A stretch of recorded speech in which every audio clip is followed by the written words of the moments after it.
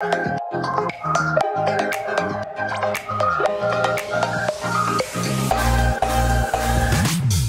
dude, you look gorgeous. Honestly.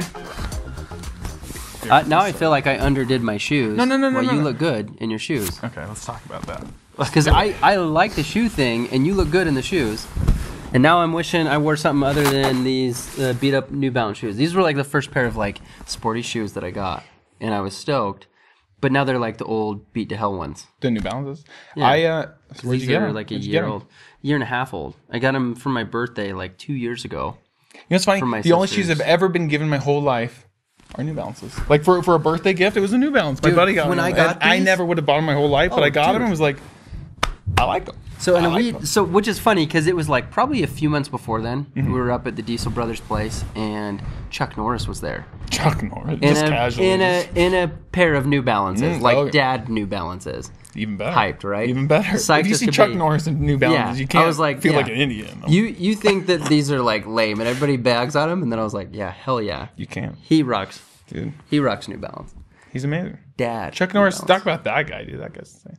Well, first off, let's just I'm trying to think how do we start this? I don't know. You tell me. So back in the day, it's your deal. You tell me. Okay, so let's think. So, I really don't know how to start this, so we're just gonna start like this right now, dude. This is Colton Brockbank, one of my best friends, and yet we know nothing about each other, and it's kind of a cool story. Like, honestly, you ever meet those people and you're just like, yeah. Okay, I'm clicking with this. We're guy. homies. It's that. This is who Colton is. Colton's is a down to earth good guy, and we're gonna hopefully learn a ton about you that clearly I don't know.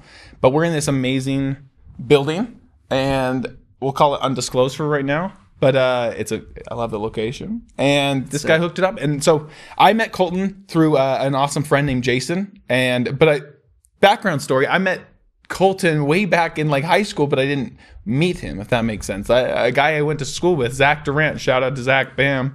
He always would talk about his cool Durant. Cousin. Yeah, dude, he would call it this cousin. He would I would say like, hey, this guy, he's a wakeboard man. He's crazy and he's pro and he's this. And first off, as a kid who doesn't do wakeboarding, or the most I do on like a boat is maybe tubing and water skis. I can get up for a second. But cool with me. So anyone who could do wakeboarding is automatically a pro person. I just never tried it, but he would always hype you up, and I was like, this guy's cool. And he would show me your highlight videos and your YouTube videos and then stuff. And this is kind of like I think Nitro Circus was just maybe starting. It's like getting going. Yep, and and in fact he invited me out to, I think it was at the time it might have been Delta Center, whatever it's been, Energy Solutions, but it was your opening premiere for one of your, what did you call your movies?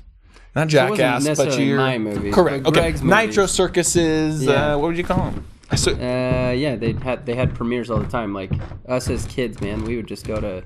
We thought it was so cool that we were tied in to the premieres. You know, we were like of course, kids. Of course. But yeah, I mean, so yeah, they had premieres. They did them all the time at like Thanksgiving Point. Mm-hmm. They did them at Energy Solutions. They did them all over the place. Yeah, it was cool. And he invited me.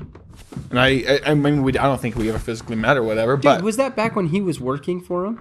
Could have been. Yeah, I think because he was doing a bunch of editing for Nitro for. It could have been then. Like a year or two. Yeah. He invited me to this awesome premiere, and then I just got to see all that, and I was just like, oh, because back then it was just Jackass. To be honest, it was just those guys were kind of doing the stuff. I mean, like publicly, and then all of a sudden Nitro Circus kind of like that's when it kind of started taking off and became this huge worldwide sensation.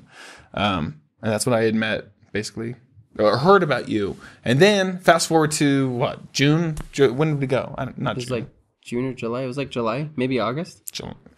This year, last year, 2019, I met July-August. I met this guy, and that's the end of the story. I met you, and instantly with it, I mean, this kid changed my life. Colton changed my life in a weird way that has benefited me in so many ways, and I just want to say thank you, man. Dude, I love you. We had a conversation on a boat, and we'll keep it private. But honestly, it was just basically calling me out on my shit, and then the other half was just basically, it was just everything also I think I needed to hear. Badass too. Yeah, because I did. You did. I told you. Honestly, that was and that was the first time that I learned it was okay to feel. I don't know how to explain it, but I came from a family that probably didn't have the most up confidence in the world. I always did. And then would get shit on, or or whatever, or I would have issues where it'd be like awesome, and then it wasn't okay to outshine. Bingo. Yeah, that's a good way of putting that, man. And so when I kind of met you, I mean, obviously I'd been getting better at it over the years, being out of mom's nest and dad's nest, but it affected me, man. That you kind of just were letting me know it's okay to be who you need to be and go shine as bright as you need to go shine, and whatever that is, and not feel guilty or bad about being who you are and being a rock star. Yeah, and I think it's just that balance too. In my head, it was always the issue, right? You can't be super cool and awesome and whatever and not have this ego or be seen as an asshole or meeting people or whatever it is that you think other people are thinking about you. And I think when I met you, you kind of let me know in ways, and just also who you were, and watching you and letting, I don't know, just you had a good you just had a good light about you, dude, that I just think was like, oh, okay, this guy's got it. And it clicked with me. Like I said, we talked a little bit before the podcast, tried not to, but honestly, you're just really good at analogies and making things click. And I think everyone should also realize that. Sometimes if you hear something from someone and it doesn't click with you, it's okay, because maybe it's just an analogy or someone else has to tell you, and then it clicks. That's all. From somebody else's perspective. So it's so random to meet you there. And then full story back, like, oh, it actually goes way back that I met, through Zach in so many ways that I met you. But so funny. That was it, dude. And after that, basically, I just decided, like, I used to do podcasts back in the day. Some of you know this, some of you don't. But I stopped, and then the only person I would ever want to come back and do it with you was with you, man. Because I was just like, you are a down-to-earth guy. You have so many life experiences, and you're a positive person. I love it. You're optimistic. Okay, everyone has to have the bad days and the good days, but you're optimistic when it comes to life, and you're very optimistic when it comes to others and making sure that they shine too. I love that. Well, I appreciate it. So thank cheesy. You. That was a heck of a, like, you really introduced me. That's my intro. Good. That was a big intro for me. That's my little intro, man. I think you're a good dude. You're a good dude. I'm gonna be honest. You're a good dude. I'll say this: when you messaged me and were like, "Dude, we should do a podcast together," I was so honored, dude. Because I was super bold, but I'm just bold to people in general. So for some people, when I say,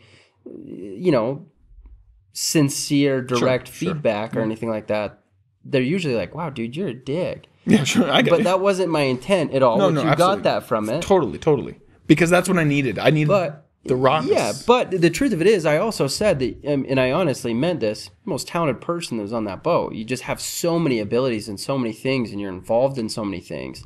And it was just like, really, the thing I really said was that I was frustrated that you're holding everything back. Because you didn't want to outshine people, and it pissed me off. And you called me out, man. And that being said, literally every time you and I get together, I'm like, dude, I'm hyped. Let's go do stuff. Let's go blow things up. Something. Literally, I know, man. But it's just like, dude, I was so hyped that you tell me to do it. Like, I've done some podcasts and been a part of some stuff, and I have loved it. It's always fun. Mm-hmm. It's really fun to do stuff with somebody that's like, oh, wait, hang on, I've got something too. Wait, dude, I've got something too. Because that's my type of personality. Mm-hmm. And I don't want to ever mull over somebody, but I don't have to ever worry about that with you, which is nice. Yeah. So finding somebody that is just like a equal or a challenger on your side of it is nice, like that. And I don't mean that in like any other way besides like you should be with people that make you want to do you, really, and not hold back, which is kind of where this whole thing started. A good coach. I mean, isn't that what a coach is, right? Like, the coach he's put in his time, he's done his effort, or whatever he's doing, and he feels he's an expert at being a coach. Yeah. But if you're playing basketball, you need that. Sometimes you need the coach to say, "Hey, you got this." Like, I'm just glad you were Coach Carter for me, dude. Coach Carter. Yeah. I'm glad you. Me and Samuel L. Jackson, we motivate Sammy. Sammy too. I love it, dude. But dude, I'm hyped. So, and I'm glad that we could just. The fun thing about, at least what I think people would want to hear about, is that this is going to be like a mix of everything. Oh, absolutely. From like entertainment side of things to really deep stuff that's not super fun to chat about. Sure. That's really necessary to chat about. To then like the just pumping up and go work hard and do hard stuff. Yeah. Like it's good too, and it's nice to hear that from people. And it's also good to get the really deep crap out of the way and be like, dude, this is why you do this kind of stuff. It's true. Stop doing this. It's true. And then back to like talking about, Goofy movie and things like that, dude. Like, I'm so pumped that we're going to be agree on a lot of things. What we're saying is we're going all over the place. We're going to go all over the This is not a podcast that's just one niche about coaching, pumping. Like, it doesn't, honestly, it's going to, like, here's a good example, and here's how this is going to turn right now. Paranormal. So, believe in ghosts, doesn't matter. Here's an interesting story about the place that we're in. You got to give him backstory of what this place is. So the building that we're currently in, so he doesn't know this. Yeah, I'll fill in the story about how I became aware of this place. He texted me earlier today, sent the location, and was like, hey, we're meeting here. And I was like, sweet. And then I show up, and this building is a building that actually, like, I might have been 12. I have pictures of it somewhere. I'll have to find them. But back when I was like, I was probably 14. We came here. My mom and dad took me ghost hunting one time. And it was just random because my mom was working at JetBlue, met this chick who was like super chick. Okay. Met this woman, a coworker. And I know it's look. We respect women. That's what I was gonna say. Look, our wives are absolute badasses. They're awesome. They are. Women power, man. We're all about it. Yeah. There's no. Anyways, so don't Chicks ever and be dudes, offended. Whatever. If you don't like our lingo. That's the bit. Yeah. Get honestly, and it's all positive. That's the best way to put it. Yeah. So anyways, this coworker of my woman. Yeah. She she was talking about ghost hunting or something and was going to go. So she invited my mom. My mom's like, all right, let's take him. So we went here. Right next door to the building we're at is a giant graveyard. It's it's not giant, but it's an old graveyard. The city definitely has old bodies here. It's not like a fresh land. Let's just put it that way. And so my mom invited me. And so we come, it's midnight. And I've never done this stuff in my life. Sure, you've seen like ghost movies or whatever. So we didn't know what to expect. But I've always been interested in paranormal. Didn't really have a paranormal experience up until this point. So we come here, and this building, and maybe I'll have you do a little background and stuff, and then I can come back into it. But so basically, tell me about this building a little bit, because then maybe it'll click with the experience I had. It was the old Draper School back from like the early 1900s, and which when we first got in this place, it was so scary, dude. It literally, like, especially where we're at, this is the basement of it. It's like where the boiler room is, and it looks like the Titanic boiler room. Like we were cleaning out some of the area down here, and we're like digging up, and we found like child's toys that have been like buried down here, and like, dude, it's so scary, so scary. So, but this school pretty much was abandoned after it used to be the Draper City Hall. This is where I used to come to get my football pads back in the day. Okay. So we came in here, and there's still like Alta football helmets and pads and stuff in here, which is pretty funny. Yeah. But dude, it was absolutely destroyed. I mean, the gym was actually where John Stockton used to come and practice. No way. All the time. So it was like his private little place that nobody else would come and play at, which was heartbreaking because when we got here, the backboards were smashed and rims were torn off, and I was like, no, dude, it's iconic. It's legendary. Yeah, that's a legend. Especially for me, because I was obsessed with basketball when I was a little kid. Yeah, Stockton's a legend. Yeah, dude, it was like Mailman and 97, 98 days. All those guys. Yeah, so anyways, legends. But but what happened is, I've been partnered up with Greg Godfrey, dude who started Nitro Circus for years. Yeah. And used to do the shows and stuff a bit, but really did a bunch of production work and other fun things with old Gregory. Sure. That's dope. Yeah, and so that's dope. By the way, can we just talk about that? Like Nitro Circus, this guy. Oh, cool. But he we started running things out of his house. He had this old pretty much an old chicken coop. He turned into his station in a way. Sure, yeah. Just like his place to work on everything. Of course, yeah. Now it's like his living quarters. It's kind of sick, but it used to be this dumpy little place that we'd go and edit at and do a bunch of things, and homies that would be coming and staying, or Travis or whoever would just come and stay there, and then it just was like not enough, I guess. So they were looking at places to renovate. They wanted him and his ex-wife, they wanted to renovate a new building and get some things, kind of turning in their own fire, just get into another place. And this was about to be destroyed. This place was. Whoa. They're like, look, we're just going to flatten it. So they had this big Draper City, council and everything. And they're like, look, we want to buy it. And they didn't want to sell it to Greg because they're like, you're just going to destroy it. So we might as well just flatten it out and sell it and make it. Yeah, Nitro Circus in this historical building. Yeah. I can get that. So, of course, we come in through here and we're like riding motorcycles through here. And we totally were doing stupid stuff in here. We're lighting fireworks inside. But it was sick. It was a super cool place. Ended up making this thing into our office eventually. We had like 2 other offices before this. One in the gymnasium, then the upstairs of the gymnasium.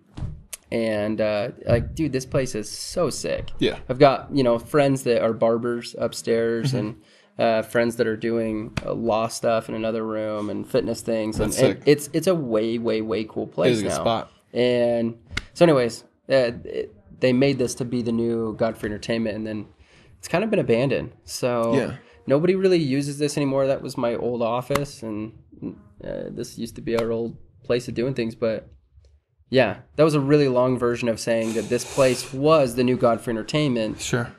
/ an investment property for them. It still is for his ex-wife, Shelly. She still runs this place, I'm pretty sure. That's awesome. And I haven't talked to her in a bit, but she's a sweetheart. So that's awesome. Her and Andy run this biz. What a cool business, dude. Yeah. So tell me, because just for the record, I stayed down here a couple times, and it was terrifying. Okay. Yeah. So tell me that's why honestly, it should be terrifying. Yeah, man. Like, okay, mind you, I'm 14, yes, but I'm not going to lie to you about the situation. Let me put it that way. Like, I know what I saw and felt or whatever. And so it was kind of weird. First off, we started literally right out these windows, just a little over there is a huge graveyard. Little graveyard. I didn't know I saw that. Still. Basically, we're going through and we're just asking questions to nothing, right? Like the air. Like, is there anyone here that wants to talk to us? Is there blah, blah, blah? And we saw this one freshly kind of dug grave. And I only knew that because, you can tell the grass had been cut and just sod, if you know what that's like. And so, and there was a pinwheel on her grave, and there was no wind that night. It was kind of, whatever. And again, this is another thing that can be totally explained through science if you want. That's fine. But we were just asking questions of like, hey, so, I don't remember what we were asking. Basically, yeses or nos. And the pinwheel would go one way when we'd ask certain questions, and all of a sudden we'd ask, and it would flip and go the other way. Like weird things. Again, and we're like, oh, that's weird. And then I start getting cocky or weird or who knows. You're a teenager. You're 14. So you're just like, yeah, if there's anyone here, like, push us down, do this. Da, da, da. Anyways, and just being stupid. And I know we were walking, and I just tripped. The only way to explain it is my foot fell like, you ever hit a curb? Like you're walking on the sidewalk. Your foot into the curb. Yep. And you're like, oh, and you instantly like just fall flat on your face. That's exactly what happened to me. It was the weirdest thing. We were just walking, and I just got like someone tripped me. But I felt like a full on just a hit. My foot went down. I went down in the grass, and I thought it was the weirdest thing ever. And this was, of course, after being cocky and being stupid. I hate this kind of stuff. I know. I hate scary movies.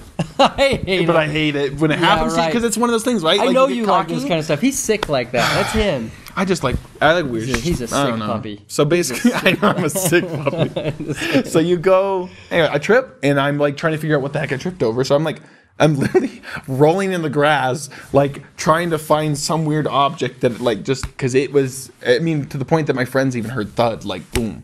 And so it was like, because I felt like I hit a sprinkler. Like a sprinkler was up. I hit a sprinkler and I went straight down. And that's why I was like rolling. I was just trying to find like, is there one weird like object poking on the ground nothing. Like there was nothing, no way that had happened. I wasn't running. It wasn't in any way. So that was weird. And then there's a little like side entrance over here to this building. Basically to the basement. So but it's a long, right 18, 20 stairs straight down. And then there's just this door with a little glass. I don't know if it's glass anymore, but there was basically a door that would just like you could peek through and see inside of whatever it was at the time. And we peeked through, and we didn't even get. Well, first off, we didn't even get down the stairs. There was maybe 8 more stairs till we got to the door. And it was just me. And at this point, it was just me and my friend because everyone else was like doing their own thing. And we just hear like just rattling of the door, and I've never been so scared in my entire life. I jumped and went straight out and freaked out and whatever. And I was like, oh, maybe there were people here or whatever. But it was like pitch black. Mind you, this was obviously previous of all this nice remodeling. And it was definitely abandoned. It was 100% abandoned. And it was someone was jiggling the door knob as fast as possible and banging on the door. And we just booked it back up the stairs. We didn't even get to the bottom of the basement. And that was it. That was the last time I've ever been in this building. Well, I've never been in this building today. Yeah, well, so full circle. What a weird, wild story that all these like past experiences lead us back to like this point. Yeah. It's a weird thought. That's all. And I haven't been in here for a long time, but...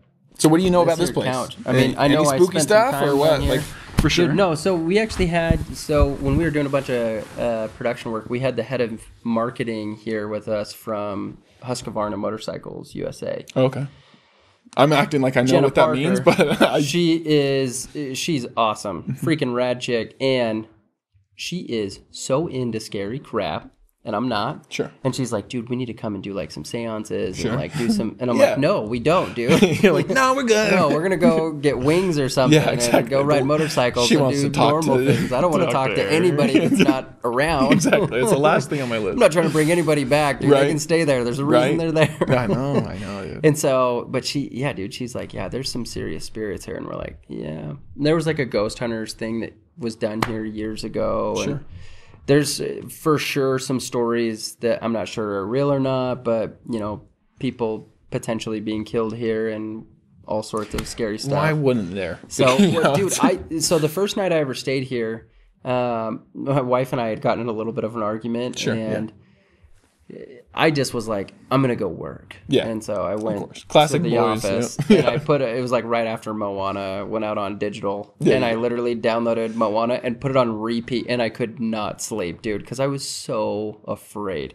Sleeping in this place at all, especially prior to And creaking. By the way, if you're hearing creaking, that's like literally like. Oh yeah. If I could show you, and maybe I'll film a little bit and I'll toss into the video and stuff of this place because you got to see just how old this building really is. It's you can't make this today. No. This is cool. It's sick. It's a way cool place, and it's freaky, dude. It's so freaky. It 100% gives the vibe of a haunted. I used to work at one of my first like fun jobs was a haunted house in Lehigh, at the haunted hospital. Well, it was called Lehigh Hospital, and it was but it was a legit old hospital. It hadn't obviously been abandoned and very sketchy, but I had some weird random experiences there too. And this is the only place that I can compare that to. It's that old. Terrifying. I just remember sitting in there and like the movie ended, and I was like kind of asleep, but kind of still awake. And I remember just like sitting up, and I thought I heard something, and I just rushed and restarted the movie. And I was like, "Forget it, dude. I don't even want to dive in." Yeah, because I don't like that kind of stuff. I don't like because whatever you allow like in, that's a good way to put wrecks you. As we're hearing, hearing stuff. 100%. We just heard. I don't know if you can hear that on the mic, but there was 100%.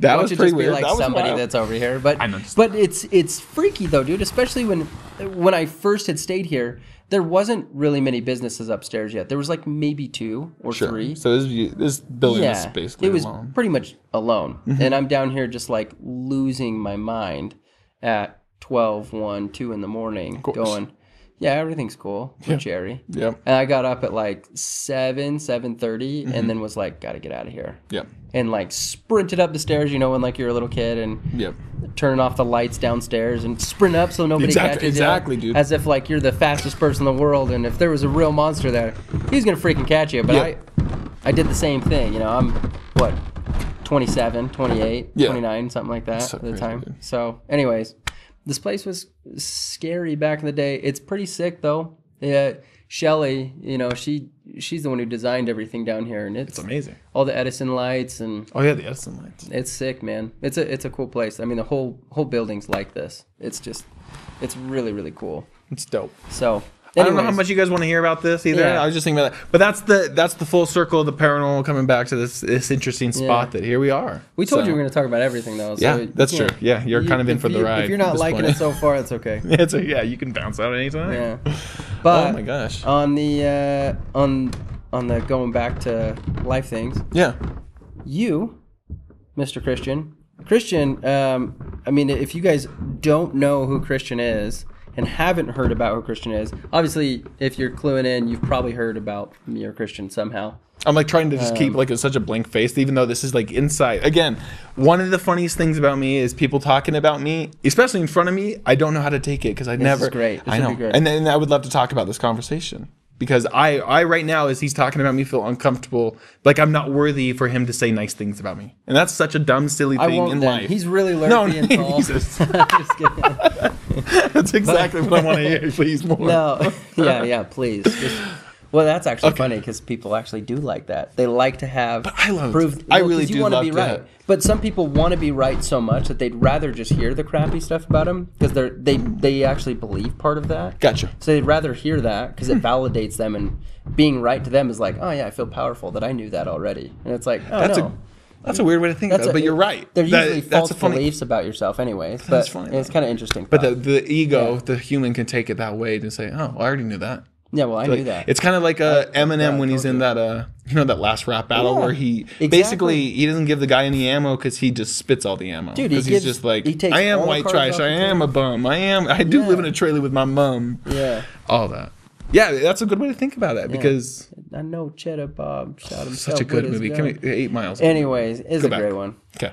And Eminem's fantastic. I'm guessing we're going to talk about Eminem through and through. He's going to come through. So, but yeah, meeting Christian. I don't know what that means. I know. We're still hearing weird sounds, guys. So if you hear them throughout, it is all the time, though. Tell us in the chat, or I don't know if that's what people say. Tell us in the chat if you hear us. 10 minutes and 30 seconds. There was a girl who said, "Yeah, if you're seeing what do we know? Yeah, if you see stuff behind us, let us know. It's either a real human or probably not." That's a good point. Like somehow a real human, ghostly human, still human, still ghost. Anyways, we're not going to go into that because I hate that stuff. So we're gonna. So back to me. I'll take it. Talk about you. I love it. Enough about me. Let's talk about you. What do you think about me, Christian? I'm kidding. That was good though. I'm ready to go. So when we first met, Christian was filming and learning more about his business down in Lake Powell, and we had this big chat on the back of the boat, and then we got out of there. And dude, I had no idea you were into as many things as you do. Music, first off. We have great connection with music. You and me. Yeah. It was the weirdest thing. We start playing music, and every song this kid played was like instantly the same music. I'm like, dude, who's playing this? Yeah, I love this. And the same to you. Yeah, we had this night weird. on the houseboat. What we did is... Oh, yeah. The wine night, right? Yeah. Well, it was the... No. It was the steak night. Right? It was a steak night. It was one of the last nights. So it probably was your one night deal. But it was the... what do you call it? I can't even think of the word of what it is. It's called. It was the jazz night. You put on the. Oh yeah. The weekend jazz. Weekend jazz album. If you haven't listened to it, snag it. Dude, we're gonna be homies after that. That was literally the moment I was like, okay, I don't know who put this on, but this is so dope. Because my grandpa, total dickhead. He sucked. That's all. He sucked, but he was really into jazz. So at his funeral, his wake is what we really did. It was in San Jose. Wait, explain that to me. Wait, did you just say wake? It was like a wake. Have you ever heard of a wake before? No. So instead of having like a funeral, you have like a wake. It's kind of just like a... Has anyone... If you haven't heard about this, am I the only person? Tell us in the chat. Is that a thing still? I don't know. But tell us in the chat. He's from Utah. So am I. What's a wake? So a wake is just like you have people come together. Instead of having like the body there and like this big sad event, it's just like... Which is also one of the most depressing things in the whole world is that. Yeah. Is that I don't like the funerals for that exact reason. Yeah. Because I think like just because you said goodnight like doesn't mean that we have to. Yeah, you can be sad. I get it, but at the same time, I don't know if you're going that route. But positive celebration is the way I'd want to go, or throw me in the trash. I like the positive celebration side of it. There's definitely this is a good thing. We're gonna disagree and agree on a lot. This is good. Okay, I like this. I love this. And there's part of it that's really good to just like. Part of it's just so that they can grieve and feel like they publicly grieved, and there's a process to it that feels good to do that for sure. Yeah, and I would way rather celebrate life. I hope that when I pass away, people are celebrating instead of mourning. And I think it's going to happen always natural, right? You can't control how you.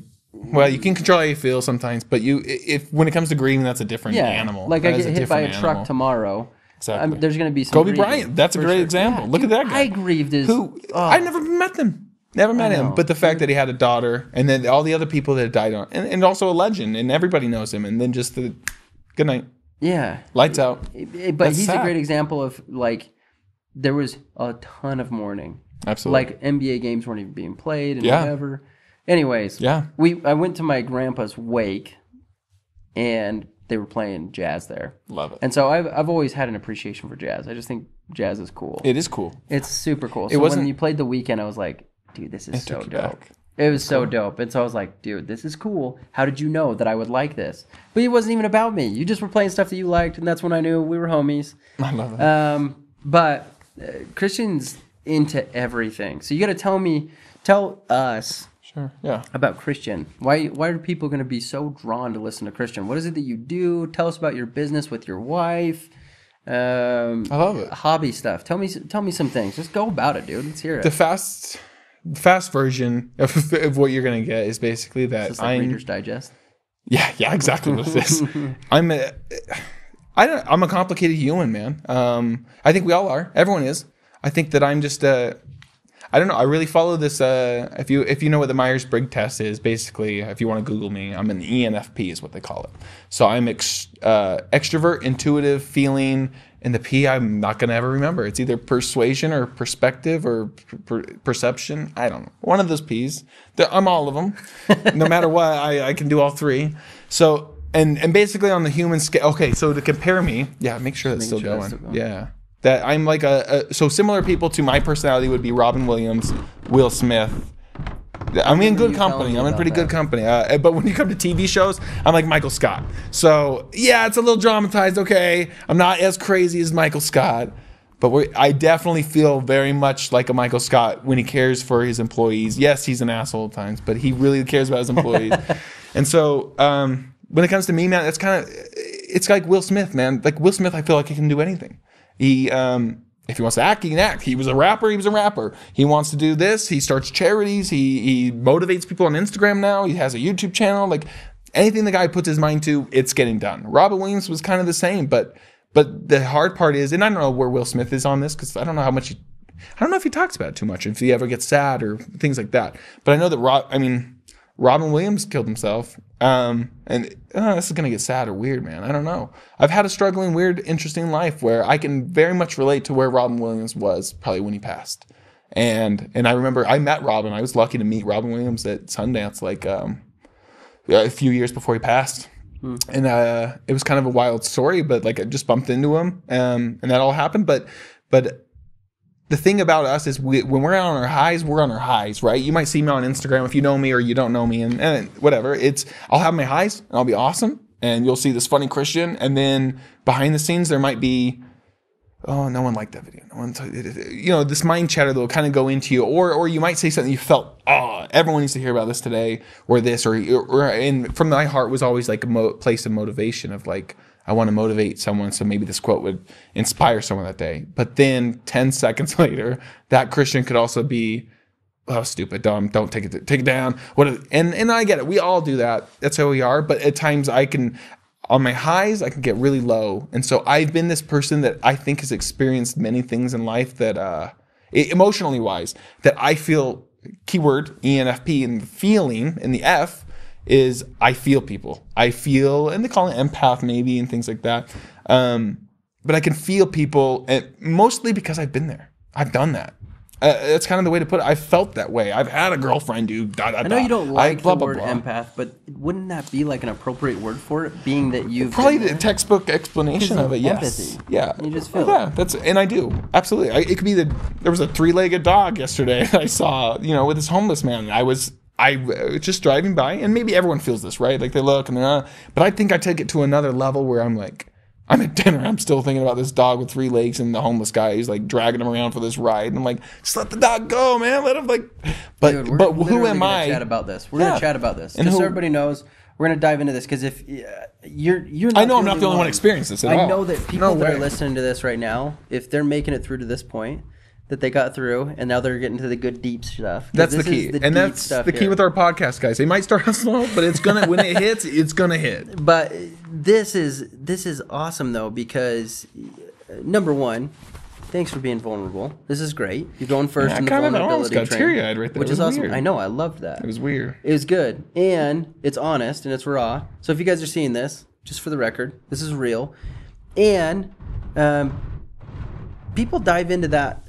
What you just said, where you were just going with that whole thing, you are so not alone, and there are so many people that take on all the emotions. There's a lot of people that take on the feelings, and that's where they're like, oh, I'm just feeling so down and blah, blah, blah, and they almost get depression through other people. They get anxiety through other people, and you've done that. We've talked about that. Absolutely, yeah. And you've helped me through that. So just know if you have this, listen, because what Colton says when he spits it really connect with you guys. So what we'll do is we're going to save it for another time, for sure. Yeah, sure. But I just wanted to make sure that this is clear. We got to talk about this because this is a huge one. Yeah. Especially being that, and you're going to notice it throughout the podcast. Our own experiences, it's probably way more powerful to learn together even on this so that people just can see it and relate to it. It'll be cool. Yeah. So we're going to dive back into that another time. No, please do. That's huge. I think it's a whole podcast on its own. That's a long one.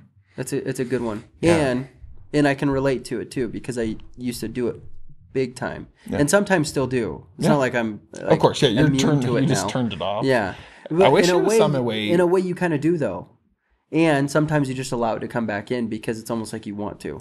And that's great. That's a great point. Which is good feedback for you that you sometimes like to feel the misery of others because you don't feel it very often because you're such a positive person. And dude, see, boom, clicks. You're 100% right. Because when you say that, it's that's really sometimes how I can be. When I'm on my highs, but I feel guilty sometimes about being maybe too happy when I see like my friend, he's like, oh, I gotta go fund me because we can't pay our bills this month and blah blah blah. Then it takes me right back to like I can be having an awesome month and doing good and proud of myself because I'm really working my ass off. But at the same time, I see another buddy who's hurting, and that hurts me. Because no one wants to see people get, at least I don't know. I don't like to see people get hurt or struggle or whatever because I've been there, man. And boy, did it sting. It hurts. It sucks. So when you see another friend that's like struggling or hurting and you want to just like literally, can I just jump in your body for like 15 minutes? Let me kind of do my thing and then we'll see if we can start you on this other path. Well, and I even heard you on the phone earlier. We won't say who it was with. No, that's fine, yeah. But you were on the phone earlier and it's like, oh, hey, do you need me to help you with this? Do you need me to give you money for this? And the truth of it is, it's really not necessary. A lot of the time it's like, dude, sick. Get that. I'll help you sell it. Mm-hmm. Something, whatever. Sure. Yeah. But you're so good at just pushing into it, which 99% of the time, people are going to look at that and be like, dude, you're such a giver. You're so awesome. What you won't see, and what a lot of people won't see, which we're going to talk about in the future. Sure, yeah. And I'm going to cut this just so that we go in a different direction. Because I want to make sure we get other topics. Well, I want to get, this is a whole new thing for everybody. But people are going to relate to the fact that in doing that, you actually take away from yourself at times and you'll allow yourself to get drugged down. And that's why when you're talking about the whole focus on everything, you focus on nothing technically is what you were saying earlier. Yep. And that's why it's tough to do that. And I've done that same thing because it's like, oh, I need to go save somebody instead of taking care of myself right now.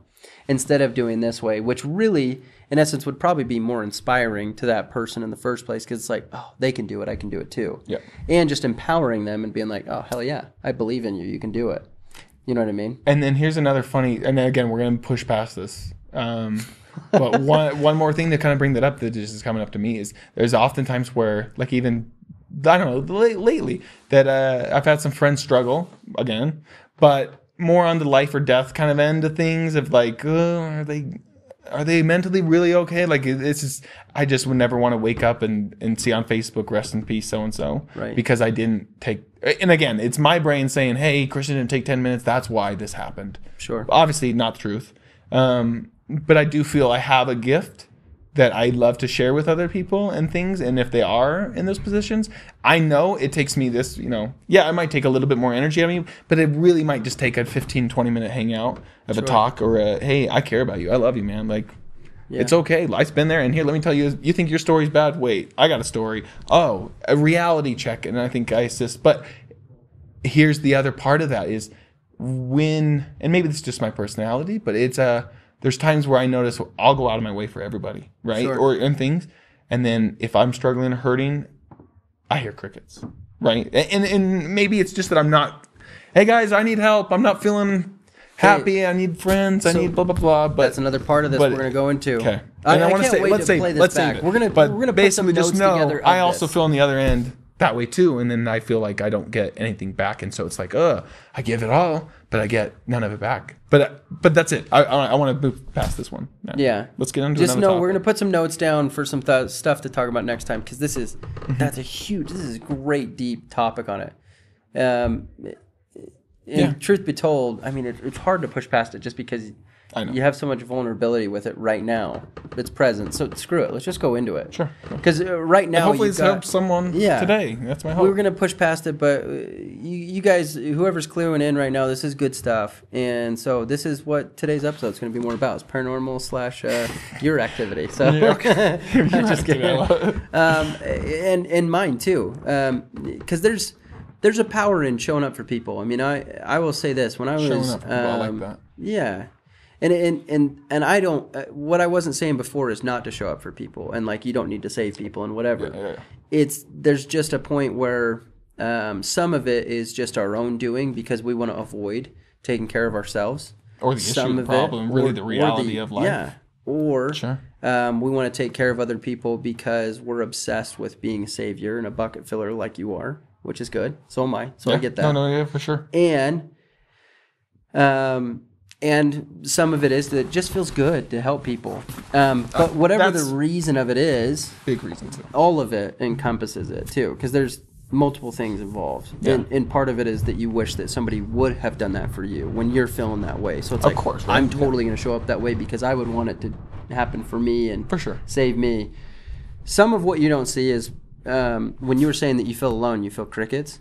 You probably didn't notice the fact that that person actually called you and asked for something. They let you know. They reached out to you. You would have had no idea. That's a great point. And for people out there that are struggling, and if you're feeling like you're at the end of your rope or whatever, you got to reach out. And most of the time when people do reach out, what they're then really saying is, I want to live. That's the great news. That's a great point, man. So the second that somebody reaches out to you, it's like, hell yeah, I'm in. Yep. But there are times when nobody's going to reach out.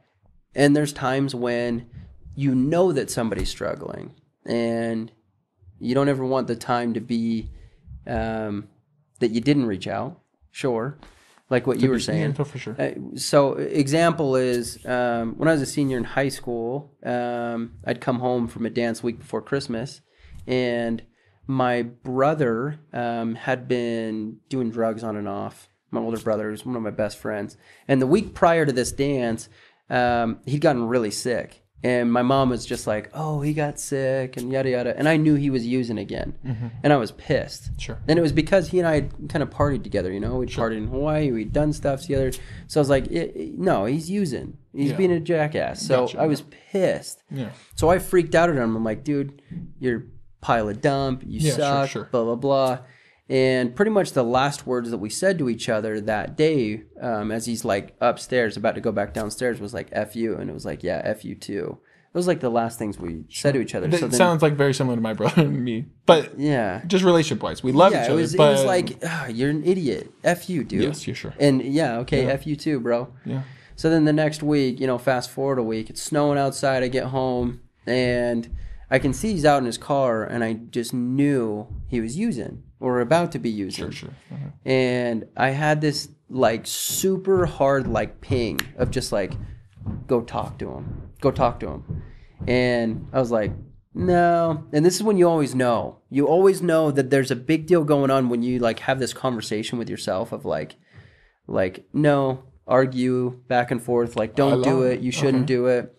That's stupid. You have no business doing that, right? Whenever you get in that place, it's probably something really good. Interesting. I love that. Yeah. And so, you're right. And it's spot on because you watch. Next time you argue with yourself, you're going to be like, oh, dude, that's so stupid. Why wouldn't I do that? And then you go and do it, and it works out. It's true. But I didn't. And I remember sitting there, and I was like, no, I'm not going to talk to him. I'm doing stupid stuff myself. It's not like I have anything better to say. And so instead, I gave him a honk and a wave. And then I had another like, dude, you got to talk to him. And I kind of waited for a second, and he waved back, and he looked into his car, like went right back to his car. And I'm like, yeah, he's trying to avoid me. You should go talk to him. And then I was like, no, he doesn't want to talk to you. You don't need to talk to him. Argued again. Went inside. Next day, got a text from my brother, a call from my younger brother, pretty much saying, Dustin's dead. My brother died. And I was like, oh, are you kidding me? Frick. And I was so pissed, so bummed at myself, just like tearing myself up, like, you should have been there for him. You should have showed up. And the honest truth is, and I honestly believe this, that I was probably one of very few people that night that probably could have changed something for him. And that's probably why I was put in the position I was. Right? Yeah. And you right now taking it on. I know, I love it. I love the vulnerability and honesty though. It's good. And for me, I still believe this. I can't change what people are going to do in life, and there's some things that we can't make people do things. You take them to the water over and over, and someday they just have to make their own choices. Yeah. But I really do believe that I was probably one of very few that could have made a difference that night, and I rejected it.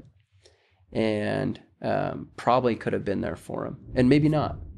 But it was also the last words that we said to each other was F you. And so it was like, dude, I tore myself apart. I was pissed for so long. I was angry for years and years. And it took me a long time to like actually like let it go. Because I mean, he was like my best friend. He's your brother, bro. Yeah. And dude, I used to beat the crap out of myself for it. And, you know, thankfully that spun me in a way for a while. But then turned around, and it's like what really shaped up my life was thanks to my brother passing. Because it was like, dude, I just, you know, no matter where people are spiritually or afterlife or whatever, it's like I just have this hope I get to hang with my bro again. That's my whole thing. Of course. So how do you know he's not with you now? You know? Yeah, sure. Dude, say. So, speaking of paranormal activity, he's hanging out with us today. Welcome, Dustin. I'm just kidding. What up, buddy? Just kidding. You don't, But, yeah, man. No, but he's become, you know, a source of making light of situations that sometimes is maybe not appropriate too, but I do. Because okay, dude. Yeah, it's just the way that maybe I've coped or the way that I like to cope. Yeah. And he was a funny freaking dude, so I know he'd be doing the same thing. He would be making jokes about, oh, Colton, that douchebag's doing this. Like, so I'm going to do the same thing for him. And exactly. But the truth of it is, that's how you respect. When you get this feel of like, I got to show up, it's different than like, oh my gosh, I need to save people 24/7. There's a difference between that and showing up for people and actually being there for them is awesome. And taking on all the emotions of other people, feeling them is great. And being able to empathize with people and feel it out is awesome. Taking on stuff and jumping in the toilet with people, though, isn't healthy. That's true. And that's what I used to do all the time. It is similar feels that sometimes you'll be down for a day or 3 days at a time. Yeah. Where you're like, freak, dude, this is so awful. Yeah. And it's that part of it's not healthy. Yeah. Healthy to get it into a situation, a conversation, a deep conversation with people, get into the vulnerable, deep, muddy, hard stuff. Awesome. Yeah. Helping them get out of that. Awesome. Jumping into the toilet with them doesn't do any good. For sure. And I mean, I can attest to that because I would do that over and over with people I worked with friends, with relationships back when I was dating. I would stay in a situation that was like, no, I kind of deserve to feel this way because I was always positive about everything. Yeah. And then for a while it was like I didn't feel, especially after my brother died, it was like I don't deserve to feel any happiness. Sure. And so, I mean, I went on a rager for a while and partied pretty freaking hard and had some scary moments. And then it was just like God dang, dude, get your life together. You were so pissed at him for doing his stuff. You got to get your stuff together. And it changed everything for me. And the whole reason I bring that whole full swing is just when we jump into the toilet with people, the thing that it says to the people is it's okay for me to be down here. Nobody really does care.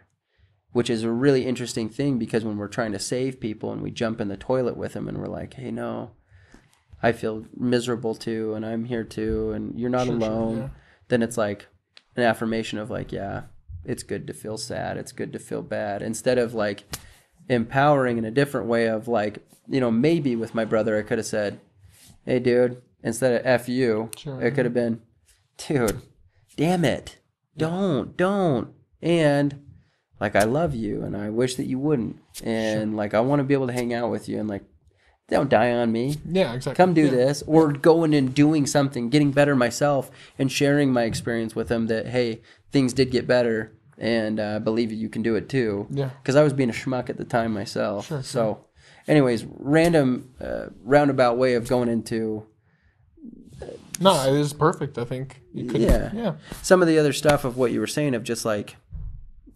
You know, is it bad to be an empath? Is it okay to be an empath? Do you feel like... Sometimes I feel like I get not made fun of, right? But like that if I had a choice, man, I envy people that sometimes can just push through it, right? Like that just not notice it, and then just go about their life and just keep buckling down and focusing on their thing. Sure. Because, but at the same time, those people often aren't... I wouldn't want to be that person. Does that make sense? Like, Yeah. there's the times where I'm like, oh man, everyone's that way though. I wish I could do backflips like you do off of, whatever. But I can't. And that's okay, because I have my strengths where I have my strengths, and I have weaknesses where, it's whatever. And that's what I think I've just learned a lot more. And another theory, I mean, it's kind of the same thing about in the toilet, is that I think they call it like a Mexican crab theory or something. Basically, if you're trying to like cook 2 crabs or whatever, put them in a pot. If you put, one's going to start crawling out of that pot, and the other one's just going to grab the claw and drag them right back down. They're both going to boil alive. But if there's just one in there, he's going to find a way out. He'll figure it out. He won't have anyone dragging him down to pull him back to kill him. He's just going to get off that pot. He's going to figure his way out, and that's it. And that's always been a thing that's been in the back of my head, is it's got to, the only way that would ever work is you got to be outside the pot, man. And like, hey, homie, come on, let's go. Yeah. But if you're both in it, you're both in it. And good night. That's it. You ever heard of the butterfly story? No. You ever heard of the butterfly? So it's a cool one. There's a guy sitting at his house one day watching a butterfly, well, technically a caterpillar, for hours. Okay. In its cocoon, and it's like starting to emerge finally. Mm-hmm. So he just sits down and he's watching this butterfly try to emerge for hours and hours and hours, and it gets to a point where it's like getting through to a point where it's just like stuck and it's not going anywhere. Yeah. And he's sitting there for hours, more hours, watching as it's just not doing a thing. Yeah. So the guy is like, dude, he's stuck. I'll just help him, Mm-hmm. And so the guy shows up and grabs a pair of scissors and kind of just cuts a little bit of a way through for it to come out. Mm-hmm. And then, little dude just emerges really easily, comes out, and he had this withered body and shriveled wings. And then he just kind of waited, and he just watched him for hours again through the next day. And he's just sitting there watching this little thing, waiting for him to take flight. Sure, yeah. And it never happened. In fact, it just sat there, and then eventually it just died as it was. And what the guy didn't understand in his kindness and his willingness to help this thing is that that was actually God's way of forcing fluid through the butterfly, that in the struggle, that once it actually came through there, it would push the blood all through its body and through its wings, so that when it came out, it'd be ready for flight right away. But he cut all the corners off so that it would be easy, so he wouldn't struggle. And a lot of times when we try to save people, and when we try to cut away for them and be like, hey, dude, I know a much easier way this is going to help for you and whatever, it's good to show up for people.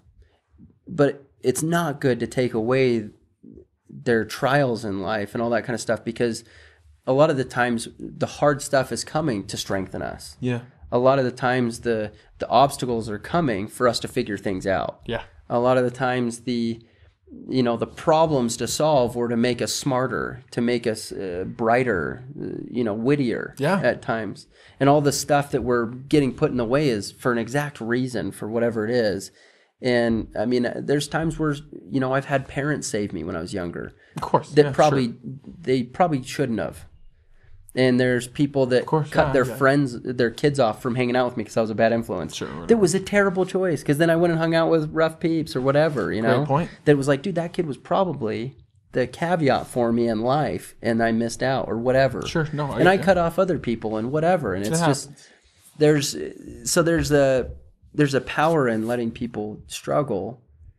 But there's also a power in showing up when you need to show up. It's just kind of like, it's the balance. Wherever thou art, play thou their part, I like that. Play thou your part. That whole saying is just like, wherever you're at, play where you're at. And I love it. And so I don't know what else to say other than like,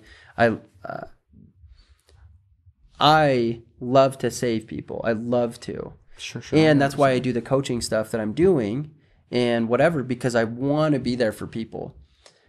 One of the hardest things for me in doing the coaching that I've done has been to let people fall and let people fail. It is the hardest thing in the world to do, is not to step in and especially as a coach, right? Oh, yeah. Like that feeling, because isn't your job technically as the coach to make sure that, we think of coaches, right? If you hire a personal trainer, isn't your job to make sure I get ripped? Do the right thing, come on. But you're 100% right, yeah. And I do the whole like, hey, look, here's how you can do this. Yeah. And if they don't do it, I have nothing after that. It's like, yeah, you know what? Show up how you're going to show up. I'm totally cool. There's 1,000 ways to skin a cat. You'll figure it out. Yeah. And if they don't, it's not on me anymore. And I like to show up for people like that, man. I have people that still call me on a daily basis, and they're like, Colton, dude, I'm so miserable. And I'm like, sick, dude, figure it out. I believe in you. So that's my question. Well, basically, that's why you handle it. Yeah, 100%. That's my issue is I've just got to try to figure out what's the best way to make sure that this person thinks I'm not being a total jackass and blowing them off, but hey, man, I care about you, and I love you, and I want to see you win. There's no one way. There's no one way on how to handle it. It's just that and I guess that's a great advice for a bucket filler or, a savior of any sort, is that it doesn't need to look a certain way in the way that you do help them and you do show up. Okay. Some people feel like you need to solve the problem, and sometimes it is giving them an answer to something that's like, oh, duh, that fixed everything. I don't know why I didn't look for that. Mm-hmm. But a lot of the times it's actually the word empower is giving power to them.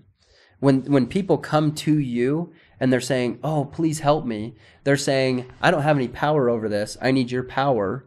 And actually, you're just giving power to them, saying, look, dude, I believe in you. Yeah, you're trying to give your power to me, but actually, you've got it all. You've already got the answers to it. Yeah.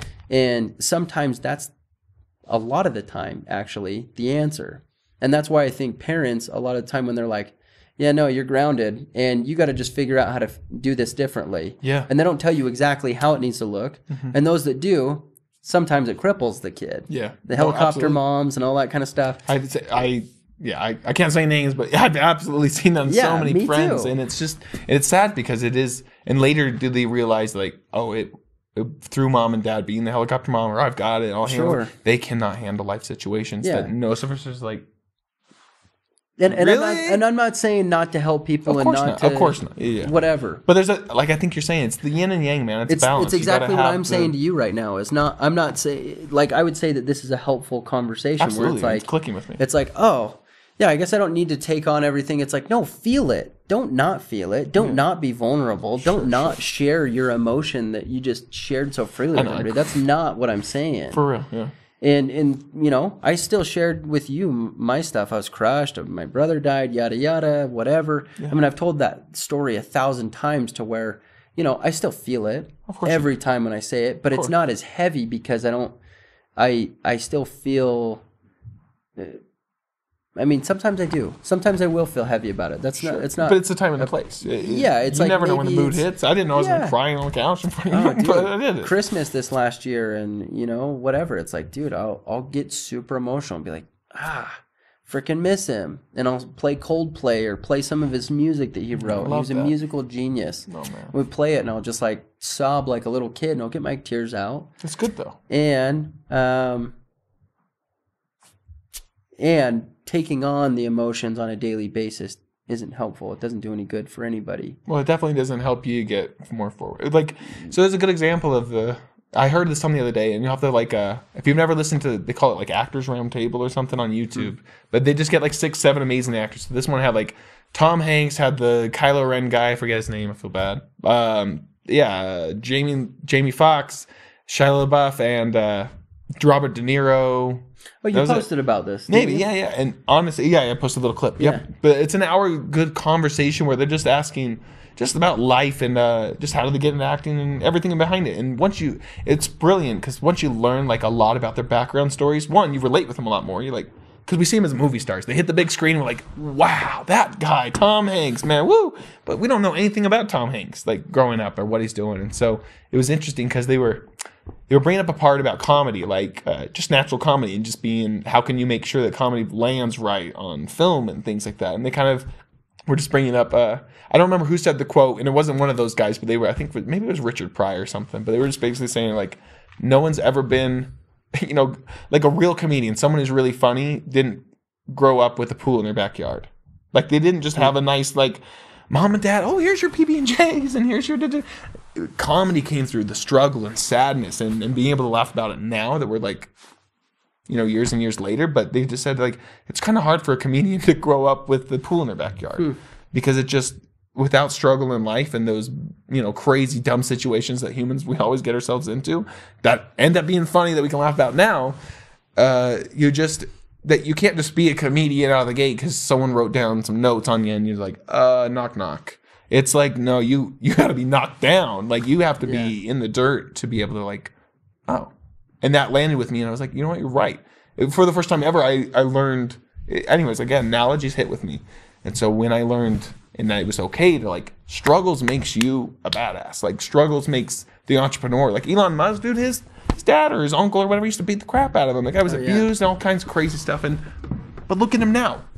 Again, flowers come out of dirt, man. Like, it's just, you gotta struggle in those things. And sometimes it's just analogies that hit with me. But that was a good one. The whole can't grow up and be really funny with, like, a pool in the backyard and this nice life. And it's true, because if you hear about any comedians, they're always talking about just crazy stuff that's happened. It's not like, oh, because you don't have that story. You don't have that experience. You don't have that background. So it's okay. If you're struggling, like you were saying earlier, it's okay. I think feel it, like you were saying. Just feel it.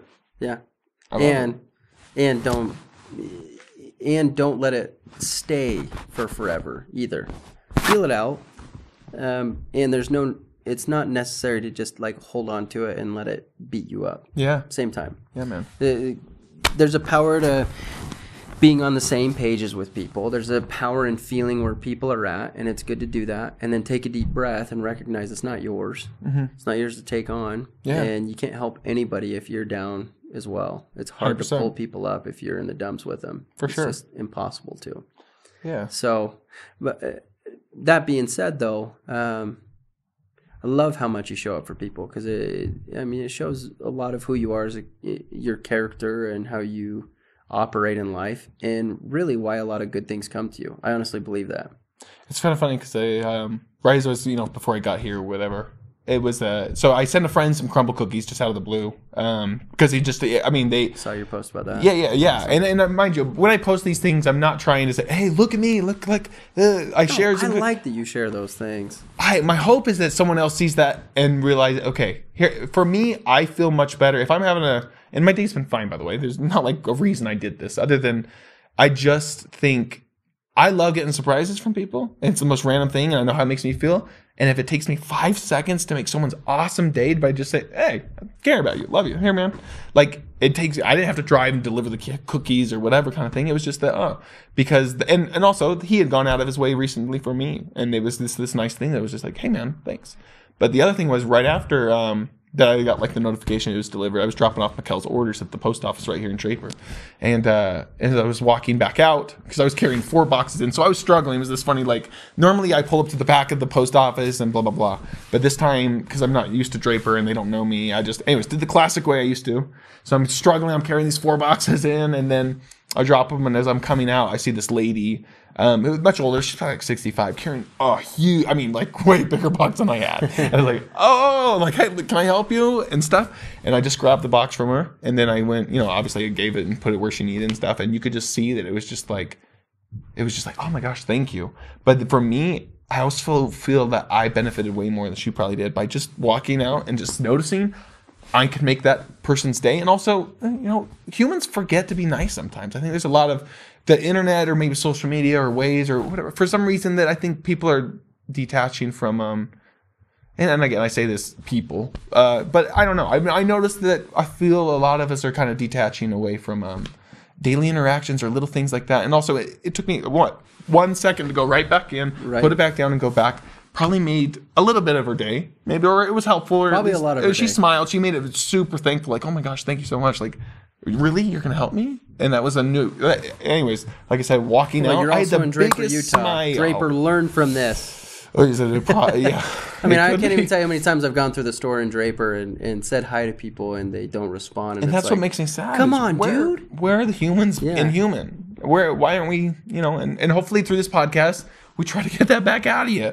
Yeah. We're gonna freaking challenge you, just for the record. There's gonna be some stuff we're gonna do for the future. We're gonna do some good things. That's brilliant. Because we're gonna talk about the big 3 of dating. Interactive podcast. We're talking about some good things. So let's talk about it for 1 second, though. We'll talk about. It's just gonna come out throughout the podcast. You're gonna have to learn us as you learn us. But I want to hear about this. Things. You're writing a book. I'm writing a couple. I'm in the middle of a couple of them right now. Let's just get the overviews. Yeah. What is it about? So one of them is really connecting to yourself as like the biggest part of it. It's called entheos. Ooh. Entheos is where the word enthusiasm comes from. It's like the Greek transitive word. Sure, yeah. Pretty much where it comes from.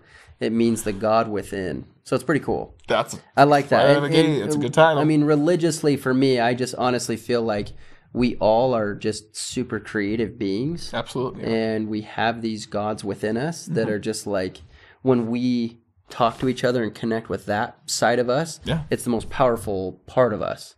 When we do work, when we do relationships, when we do hobbies, and when we do anything with that side of us, that's the most powerful part of us. Absolutely. Not just right here, and not just, just grit and blah, blah, blah, but there's a higher part of us. It's the whole like, hey, show up type thing. I love it. That part of us that does that is not, it's not just this Jiminy Cricket in your ear. It's actually something that you just like get. You can just naturally get it. Yeah. I want to help people understand that. So it's going to be a banger because connecting is huge to me. I didn't understand it was. In fact, Jocelyn Harward was the one who pointed out how important connection was. And shout out to both of them. Yeah. Just if you don't follow them on Instagram, follow them. Yeah, which just for the record, the whole way that this thing got set into stone, I originally started writing a book.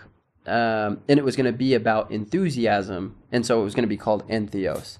And then it took on a whole other meaning. I scrapped the entire book. No way. I was almost finished with it. I started writing it when I was on tour with Nitro Circus. Oh. And then I wanted to start this new business where I was going to be doing some consulting and coaching, technically. Love it. Yep. Because that's just what I like to do. You're natural. It's Jason said to me, no, I won't do it because I can't trust you. I can't count on you. And I was like, what?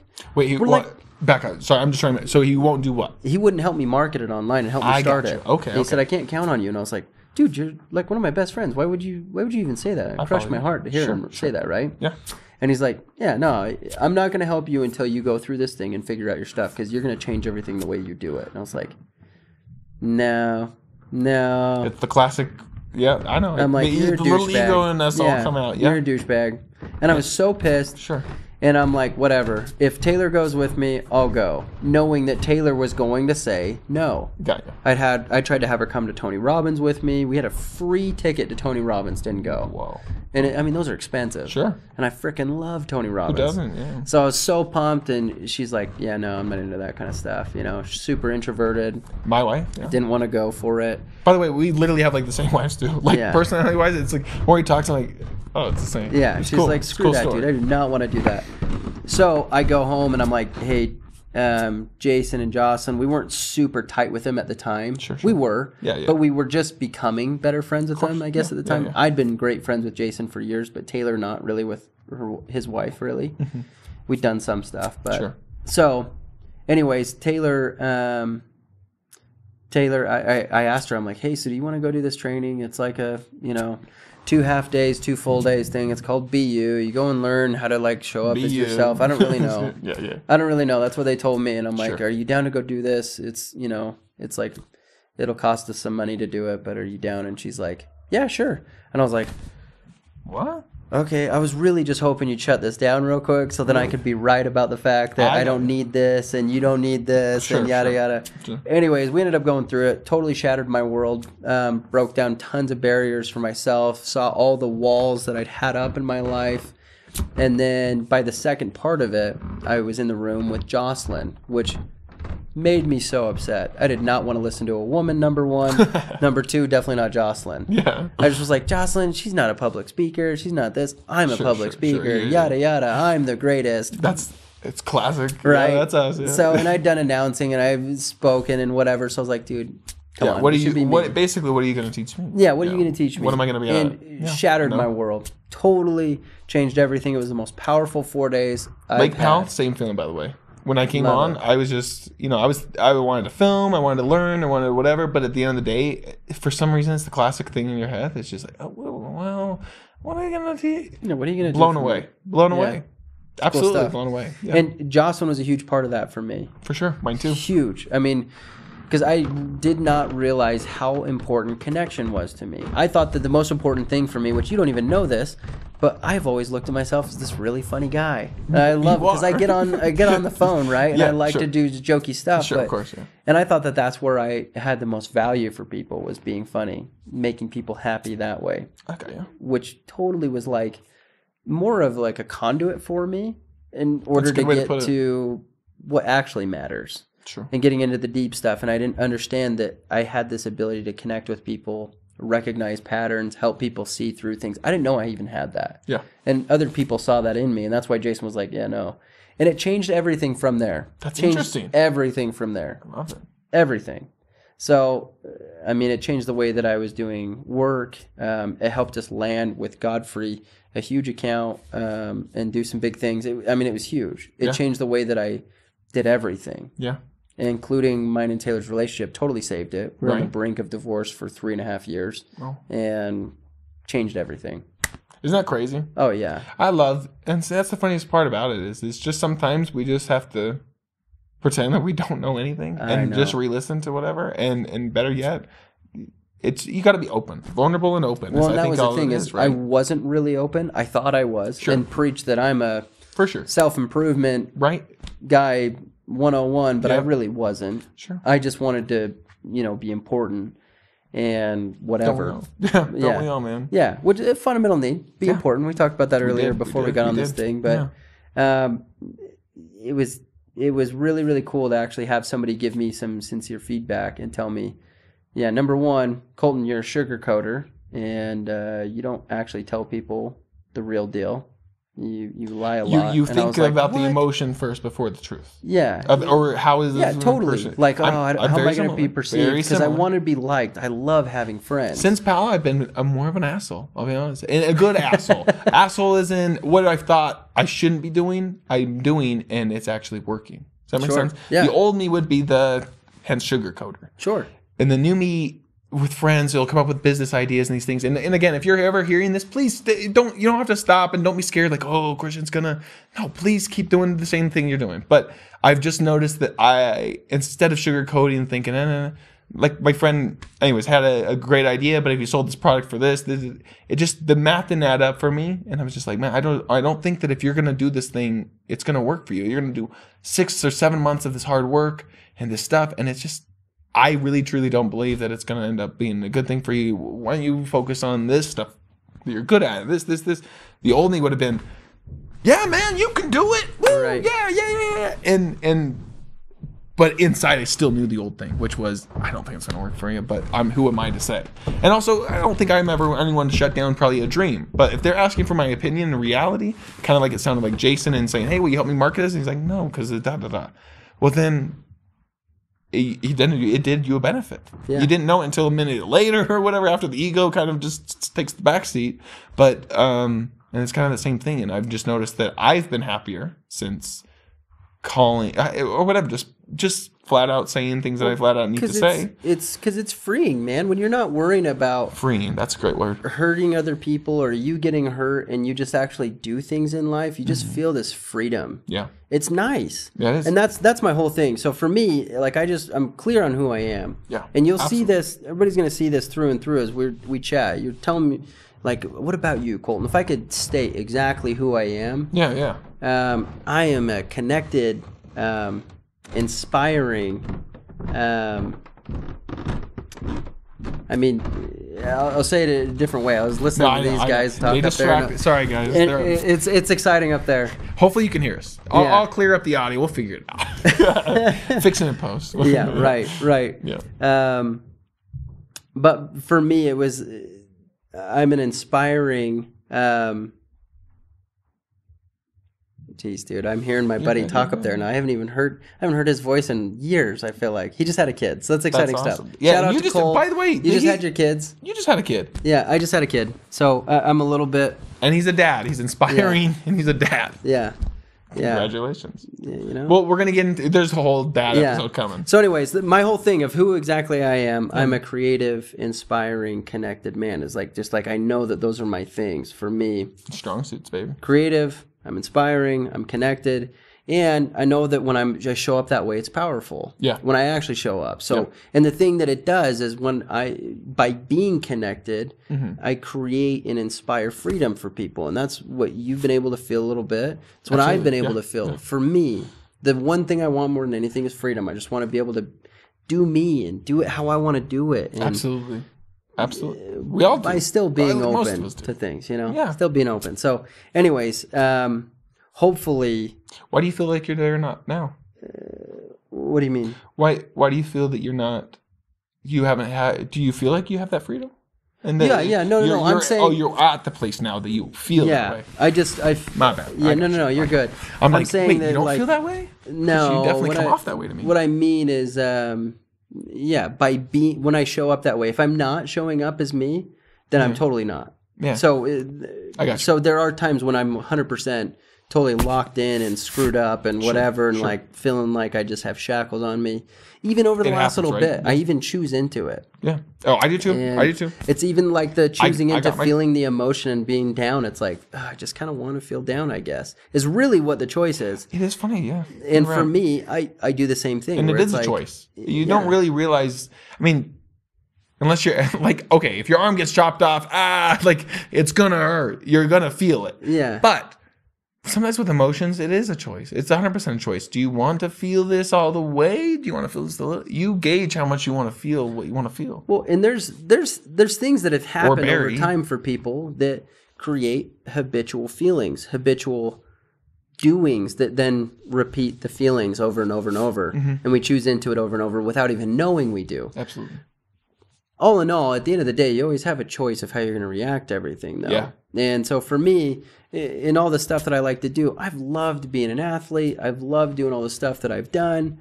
But man, more than anything, I love just helping people get things and get through hard things. That's my favorite thing. If I could be Tony Robbins today, that's who I would be. Why? Why not? I mean, honestly, I love coaching. I love this whole idea of things. Cray-Venture Robbins. It's in a way, and that's what I'm trying to do. At the same time, as I have nothing in life figured out yet. I still think Elon Musk has nothing in life figured out yet. There is no finish line. Nailed it, figured it out. And for me, I love that dance of it's the struggle, man. It's like what you said. You got to have the struggles to figure out. And it's the same. Great Twilight Zone episode. It's a weird random episode, but it's about a guy. There's even a commercial about it. They just did it recently. Basically, same thing. Let's go pee. Dude, no, I gotta just resituate. It's getting warm in here. I know. Here, actually, pause for a sec. Well, don't pause. Great Twilight Zone episode. Jumping right back into it. Twilight episode is basically this guy. You know, he's a robber. He's running away. And all of a sudden, he kind of wakes up and he's in this like hospital bed. He's running away from the cops, sorry. And then he wakes up in this hospital bed or blah, blah, blah, whatever. And he basically ends up in this, he wakes up in a hotel room or something. And he's like, what the heck? How did I get here? This is way weird. And so he's kind of, and I don't want to give it fully away, but you'll get the idea. And so he's kind of going throughout this and he's in this like nice casino and he goes downstairs and he starts putting some money in the, just into the slot machine. And all of a sudden, he wins. He's like, whoa, holy crap, I won. This is insane. And so he's so excited. He goes upstairs. He like pops a bottle of champagne. He's enjoying it. And then, of course, room service comes. And then he's like, oh, so life's great. Life's great. He goes back downstairs to the casino, does it again. He plays craps or something. Boom, wins. Like, this is insane. Keeps winning. And literally he just goes to machine. And every time's just a guaranteed win. And he's like... And he goes upstairs and there's all these beautiful women and everything he's ever dreamed of and everyone's there and everything's awesome and anything he ever wanted was all there. And he's like, this is weird. What's going on? And then he starts to go mad the third day and like just starts going crazy. Like, why? How is it even fun to go downstairs and play the slot machines or win craps if it's always... What? I'm winning every time. The women are perfect. They do exactly what I want, exactly when I say, or whatever I want. And what the heck's going on? And he finds out he's in hell. It was hell. The whole time he died. He got shot by the cops on the way out. He's been in hell the whole time where he cannot feel the opposite. He couldn't feel anything. It was just, he was, right? Like he thought it was all happiness. And then he later realized, oh no, like it's all nothing. Like he was in hell. And that was it's one of my favorite episodes. And I watched it and was like, oh, we have to feel the bad. We have to have bad stuff happen. What fun! It's like it's a movie, man. It's just you can't. There's no movie if the whole time like, hey, or a business. Like, how fun is it just to say I'm going to do this business? Oh, guaranteed win, success. Everything's been awesome. Right. No struggle, no issues, no problems. Everyone's buying. All your friends are repping your clothing and whatever. And which it's I awesome. Want, blah, blah, blah. I'm just kidding. Who doesn't? But who doesn't? At some point, though, it hit and it was just like, you know what? No, it's hell. Like, to just have everything given and done and blah, blah, blah, blah, blah. Maybe it's a helicopter mom, same thing. It's like, where's the fun in like can I get in trouble? Can there bad stuff happen to me? And that's when it hit for me, was just that, we have to struggle through life. We have to have issues and things to make sure. That's what makes you. It's the same, back to the comedian thing. It's what makes you the best. Yeah. And life wouldn't be enjoyable if it was just one way. It's the yin and yang. It's literally black and white. You got to have the good and the bad. And another great book for all this too is it's called The Dark Side of the Light Chasers, which is Debbie Ford wrote it. She passed away from cancer, rest her soul. But amazing woman, and the book's just basically about that, the dark side of people that have, the light. And how do we go about, basically how do light chasers, are we supposed to feel bad? Are we supposed to have these bad emotions? Are we supposed to be not optimistic some days? Are we supposed to be an asshole when we have to? And one great example that kind of she brought up, and maybe this hopefully clicks with someone else, but basically, I always, I try to be the nicest guy in the whole wide world, but she brings up this point in this book is if you go and you want to build this brand new house and you sign the papers and the documents say, okay, $200,000 is the house. We're going to build it. By the way, outrageous, like who can build? Okay, $400,000. We're going to build this beautiful home. Here's where we go. Sign the paper. Great. And the contract's being worked on. And now they're going to start building your home. So blah, blah, blah, blah, blah. 8 months later, the contractor hits you up. Oh, hey, so we've had some issues and da-da-da. Looks like the chandelier and this and this. Anyways, everything starts going up in the price from that agreement of $400,000. Now it's up to like $650,000 or something. Or mind you, okay, maybe another, it doesn't matter. So is it okay for you to be an asshole if someone is breaking the agreement or the issues or the problem with you? Is there a time and a place where you should be an asshole? Is there a time and a place where it's okay to be, no, that's not okay. Remember when we said it would be this much? This is what you said. Yes, I can do it for, and we could do it. There's people in life who, I've been that person. Everyone's probably been that person. We've all been trampled on or run over or been screwed over by someone and been like, like it happened to me yesterday, dude. I tried getting this t-shirt for my kid. The t-shirt I chose, anyways, we're at the mall and I picked this one because I wanted to surprise my kid. But the guy gave us a shirt that wasn't exactly like the one we just pointed out and said, yeah, that one. It was like, there was some stuff off about it. And I was just like, do I just accept that the guy kind of is breaking that agreement that I agreed to in a way, right? I want this, didn't give me that. Do I just walk away and say thanks and pay the same amount? Or do I say, hey man, like, wait, what's going on with this or this? Like, either one, okay, if you need to discount it, let's discount it. Let's talk about that. Or could you fix it and put the Supreme shirt on this guy, like this thing? And that was kind of just that situation is there a time and a place in life where you have to, one, stand up for yourself, right? And two, I think there's also a time and place where it doesn't have to be a big issue. Just like, like, is it a vanilla ice cream or, strawberry ice cream? Are they both great? Yeah. Are you going to go and fight about it? Yeah, it's different. But the book kind of talks about that you can be a good, positive person and you can still be a happy person but feel sad. You can still be a good, I don't know, basically you can have those issues and still be a light person when dealing with dark situations and things like that. And that was one thing that kind of stuck with me was the whole, a guy trying to, if he is trying to screw you over on some extra cash and he's trying to make a little bit more, then do you just break the agreement and just say, we're going to go elsewhere? Or do you try to figure that out with him? Or do you just let him say, okay, here's $650,000 instead? And that was one, now, again, I'm an analogy guy, and that one clicked with me, was just like, oh, okay, so when you are in these situations and someone wants to be silly, blah, blah, blah, there's a time and a place where it is okay to walk away and just be like, no, it's just, see ya. And that was one thing that always clicked with me. That's all. I like it. Yeah. I like it. It's random. Good book, like I said. But if you ever struggle with that stuff, it was one that really helped me through realizing the back and the forth of not feeling bad that you're whatever. You're still a good person, but you can still be, quote unquote, what people think are bad people in a second. Because you don't want to be that guy when you're, I don't know. That's just me. But the book was good. That's all. I like it. It's so random. I know it's so random. I like it. So there's a with relationships all in all about friend breakups or ending a relationship with a significant other that isn't healthy and all that kind of stuff. There's Hey, there's a lot of pressure of people that just try to And carry that's a great things point out. too, right? Like in relationships, sometimes you don't maybe find that that's dating, right? That's trying to figure it out. Yeah. Is you're gonna be with someone, and you might be in a situation right now where you're dating someone, and you're like, I don't know, it's not clicking, it's not clicking, and I can try, but I still think it's not clicking. Then you got to listen to your heart, because sometimes, 100%. like you were saying earlier, go talk to my brother. Go talk to my brother. You know. Deep down inside, you will dance around the ideas of saying, well, this, that. Well, it could be. But deep down, you really know that, you know.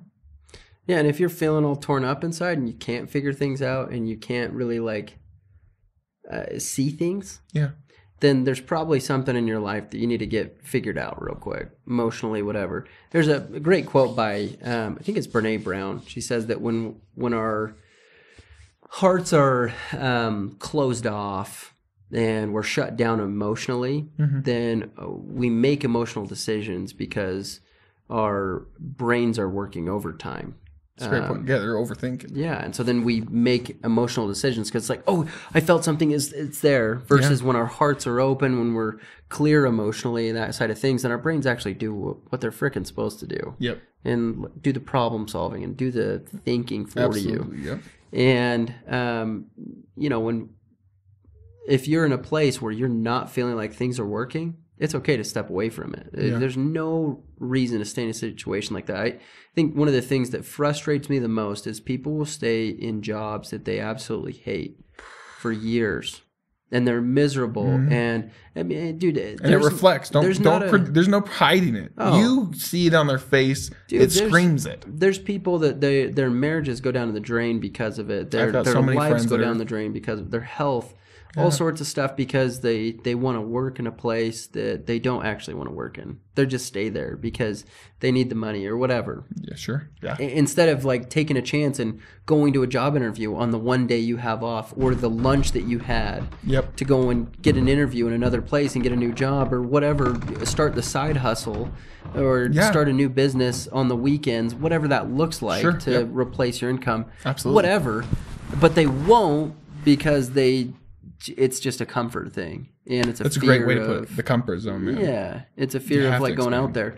But people will stay in relationships the same way too.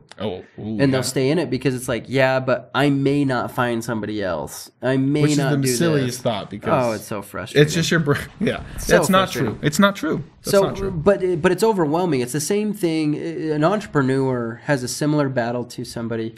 Hey, Andy. Hey, how you doing, dude? Good. How are you? Good to see you, man. All right, sorry, we're back. We had a little interaction, but we're back. Yeah, the dude that owns the place, really good guy, Andy. Thank you for letting us hang out here for a bit. This is my old office, just for the record. It's not my current office. Yeah. Not our office. No. But we look cool in it. Yeah, we look super cool. Dang cool in here.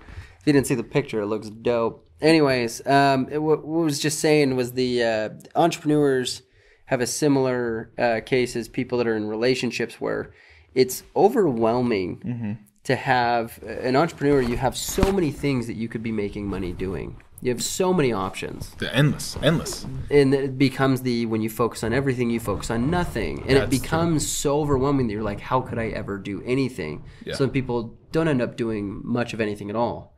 And it's spinning in circles like a hamster wheel, man. It's the same thing with dating. You now have access to thousands of people every day. Absolutely. You want to get on social media. You don't even have to leave your house anymore. Yeah. Can you imagine that? Dude, like back in the day, literally, let's talk about it. Like from the 90s, dating, I mean, at least up until whenever. Even through the 2000s. You're right. It literally, you want to meet someone, you had to bump into him at the grocery store, or you had to know him from school, or you had to have an interaction, or be introduced through a friend. To a party. A bar. The classic, that was dating, folks. That was dating. That's how it was. You had to show up to the college party that was going on or whatever, and it was like interaction. You see this cute girl that just ding ding, and it worked or it didn't. Shout out to Zuckerberg and whoever else. For them. I mean, now the new owner, Justin Timberlake for owning MySpace. Does he? Yeah, he does. What did he buy it for? I don't really know. It's like $1,000. Like what? I hope so. He bought it for $500. Yeah, exactly. At this point, I don't know. My profile's not up still. Talk about a guy that could have gone out on top and just got robbed. I know. MySpace. Oh, what a trip. Dude, that thing was so sick. But that's how you used to meet people. Then it became Facebook and Instagram, and Tinder and now or Tinder, and you have Grindr, so many, whatever it is. yeah, and you have so many options though. Yeah. So it's become super overwhelming for people, which is so weird because for me, I see so many options that I'm like, dude, this is awesome. Yeah. You could literally do anything. I feel the same way. I feel so much hope in business all the time, where it's like I could be making $5 or $5,000 or $500,000. It wouldn't matter. Yep. I would feel the same opportunity is always there. Same. And if I were to be in the dating world again, even though I'm married right now, if I went into the dating world tomorrow, I would just know there are so many options. It would be insane. It is. But for a lot of people, they get into the same rut where they're like, yeah, but there are so many options and there are so many people. I just don't even know where to even start and what also you would they even don't do. even try to have a real relationship with one because they're mentally onto the next one. Like They're on I to the think next there one. is a place where people get into that. Well, there could be better out there. There's the grass is greener but you could over do this, here. but you could also do this. Bingo. And yeah, but they chew with their mouth open, and I can't stand that. And Sure, you know, yeah. one time they said this, and I disagree with them on how they would ever raise their kid like this, and True, I can't yeah. believe that you think differently than me at all. Absolutely. Yeah. I hate that mentality. Just And for again, the it's the record. same thing with that whole heaven thing. You don't want to date yourself. Like, you're pretty cool as you are, but you don't want to date yourself because it would be the same thing. It would be like winning the lottery every day. And it would be fun, but it's not going to be interesting. No, there's no... Dude, I married the girl that was the most opposite of me I possibly could have. Bingo. And honestly, that created a lot of hell off the bat. It's the truth. Very normal. We did Me not get too. along very well off the bat. too. I mean, we hated each other for the first 3.5 years. I said that, man. But Taylor's she's a dope girl. She's so rad. She thinks everything completely different than I do. Love that. I have given her a lot of optimism. She has given me a lot of actually do it, actually make it happen. That's my wife, 100%. Here's how I always say it when people ask me about like me and my wife. It's just that it's like my head sometimes gets in the clouds. I go up there, my ideas are fascinating, and I'm thinking, and then my wife's that nice person to pull the balloon a little bit back down and be like, okay, but remember we got to build it here down on Earth. So are you thinking ... through? Oh, okay. Yeah, So I I guess see the not. big picture and vision, and she thinks, here's step 1, 2, 3, 4, 5. And that's why teams work, right? Because if it's the same people sitting and thinking about how to do the math problem, but you both don't know how to figure out the math problem, you're gonna need someone else who thinks outside the box. And that's the best part about relationships. Yeah, 100%. It's you, but it's not. It's supposed to not be you. Yeah. Yeah. I love it. So, anyways, Your book's about dating. one of the books is all about dating. The other one's about what was One it? of them's all about connection. Both of them are going to be, technically, they're going to be about similar things. Of course. Like a lot of writers. Sure. They do like kind of spin-offs of But their it's other what book you know. and kind of other things. You talk about But what I you love, if there's one thing I'm most passionate about is dating in relationships, marriage and relationships. I'm so Absolutely. passionate about Me it, too. dude. I love helping people through their marriage crap and all their stuff, and helping people see how they're showing up and things. That's and we great. just had a kid. One of my wife's good friends came down to our house just a few weeks ago, right before we had the kid, and he just had some bummer stuff going with his wife. Showed up to our house and was like, dude, she sucks and blah blah blah, and I'm like, yeah, But and at the like, you same totally time- showed up like this, dude. This is totally your MO. And he's like, yeah, but she sucks and blah blah blah, and it's like, yeah, dude, but you have been showing up like this, and Yeah. and just it's happens. kind of the same way that you would hope a friend would really show up with you. It's like, yeah, dude, but you've got mustard on your face. How'd you expect him to take you serious? Bingo. It's That's a that great whole analogy, man. mentality. And You really know, by the way, you know a friend. If you have something in your teeth or something, by the way, and your friend's like, hey, like that's a homie. You got a homie. If someone just lets you go out your day looking like a jackass, you might want to rethink your friend a little bit. Oh, there. dude. Because, yeah, would you want that to happen to you? Would you want to go around the carnival dating the girl and have all this? No. So you have to think that way. yeah, And well, you want to be around the right people. it's true, man, and that's part of the nice thing about having people like Jason and Jocelyn in your life. They're so bold, so honest. They do not care. If it I've hurts never your met feelings. anyone so bold and Oh, yeah. honest. Flat out, I remember the biggest thing he told me one day when I was kind of we met up and stuff and we were talking, and And I was given basically a bunch of excuses. Well, this, that, of why I couldn't do this business thing that I was doing. Or here's the million hiccups that you haven't thought of, Jason. Yeah. And I just remember he kind of gave me this whole thing, and he's like, dude, you could have like $500,000 if you just did ... in like no time. And my whole thing was like, well, blah, blah, blah. And he's like, oh, no, it's okay. Like, I guess you just don't like money as much as I do. And that hit me because as an entrepreneur or someone that's hustling things, of course you love money, of course, but we see it as a tool and this option, this thing. So to have someone who obviously is 20,000 billion times more successful than I am look at me and say, hey, I guess you just don't care about money as much as I do, and then walk away, whew, that one hit me, man. And that was exactly what I needed. It was a friend who just showed up and says, hey man, I'm calling you out on your shit right now. I guess you just don't like money, blah, blah, blah. And since that day, I've kind of done that to friends, and later they come back and say, hey man, thanks. Yeah. And that was such a good lesson for me to learn and feel and experience that now I can utilize in my life and share with others and be like, hey man, I guess you just don't like it that much, whatever. Because it's powerful when you're honest and you're open and like tell it how it is. Because your body knows when it's the truth. That's 100%. The thing. You'll say that the ego will come out because you'll fight back. It's when you shut up and you're quiet that you realize he's right, or that's right, and that's the benefit to life. Well, and so when that kid came over to the house, we're telling him pretty much everything he needs to hear, not what he wants to hear. Pretty much everything he needed to hear at the time.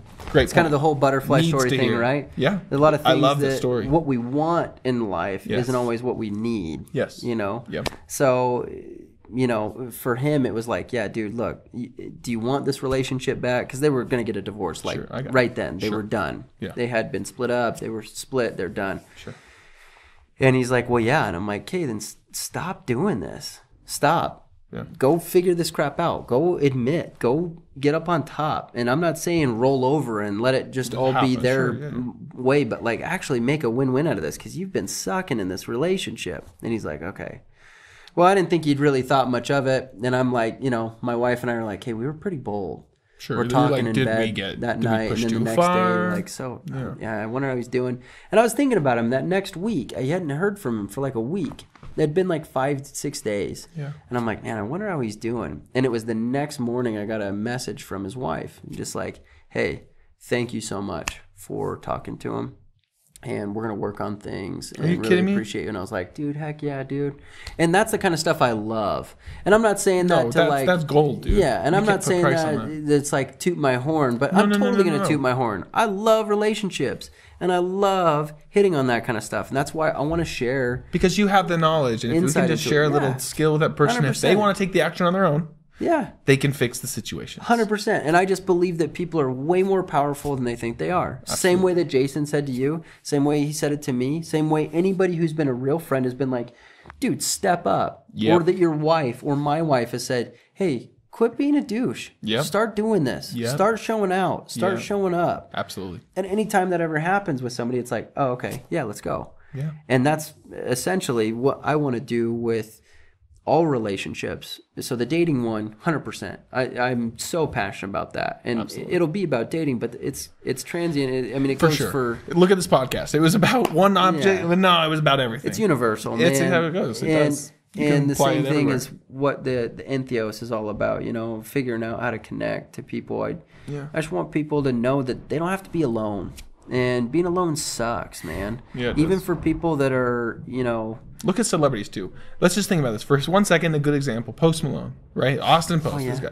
The guy is 23, 24. Or Justin Bieber. Even better yet. Well, I mean, whatever. It doesn't matter. But especially Justin Bieber because he came out about depression and everything recently. Bieber, on top of the world. The guy makes Prince money. I don't even know how many millions he makes literally per minute.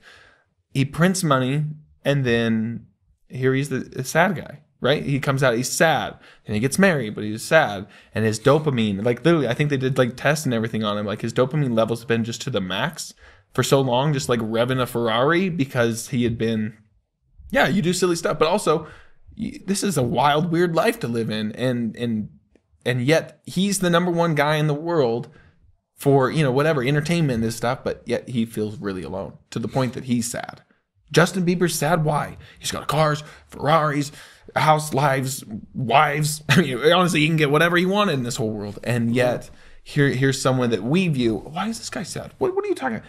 What do you mean, why is he sad? Think about it for a second. Like, the guy's on top. He doesn't know if you're a friend or if you're there just to get an Instagram picture to say, I'm hanging out with Justin Bieber today. Yeah. Are you really his buddy? Are you really just trying to make some money off of him? Are you trying to...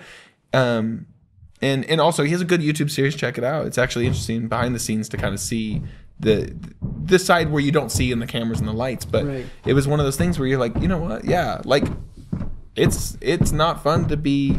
You don't know who's sad. You don't know who's really feeling alone. You may look on the surface like this guy's the king of the world and he's got it all, but behind the scenes, that could be a sad dude. And yeah, I don't know how that was going to play back into what we were saying, but really the reality was is the same thing. It's like Post Malone's probably going through that stuff right now. It's great. It's great. He's doing good. He's putting on music. Oh, he changes up his music. Now the music sucks. I don't like this. I do like this. I did the whole dancing around opinions and letting other people in and wondering who your friends are or not in this and that and who that I can't even comprehend that level of that feeling for what these guys are feeling. But it's kind of like what you're saying, man. Yeah. Yeah. 100%.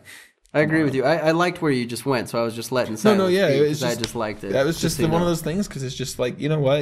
Everyone thinks that you can have it all and that it fixes it all, but it doesn't. Yeah. It doesn't at all. You're still human. And like what you're saying earlier, you can make $5,000 a month. You can make $50,000 a month. You can make $5 million a month.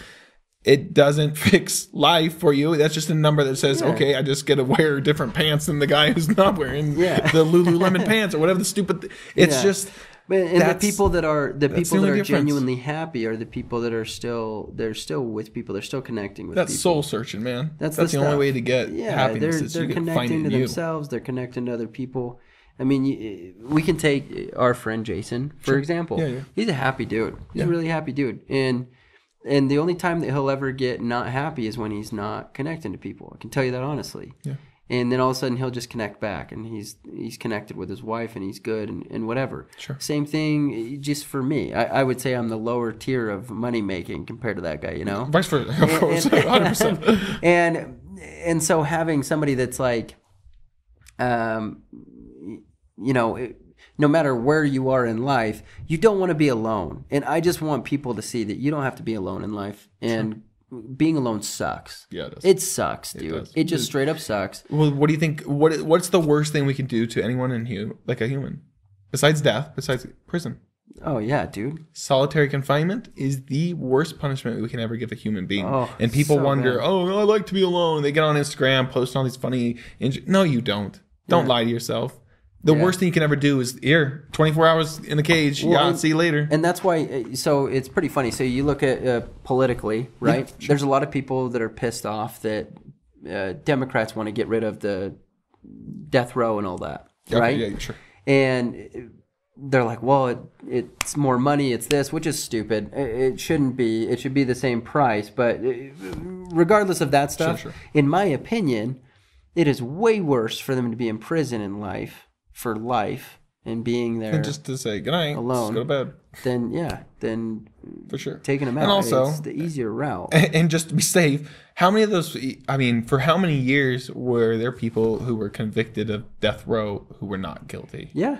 Because of DNA. I mean, later we find out because of DNA or people or racism, right? Like, there's a lot of people that have gone out and done some pretty gnarly stuff. Like the dude from the Boston Marathon and all that is I don't know, technically on death row and whatever, but not at the same time. Gotcha. It's been a back and forth thing, right?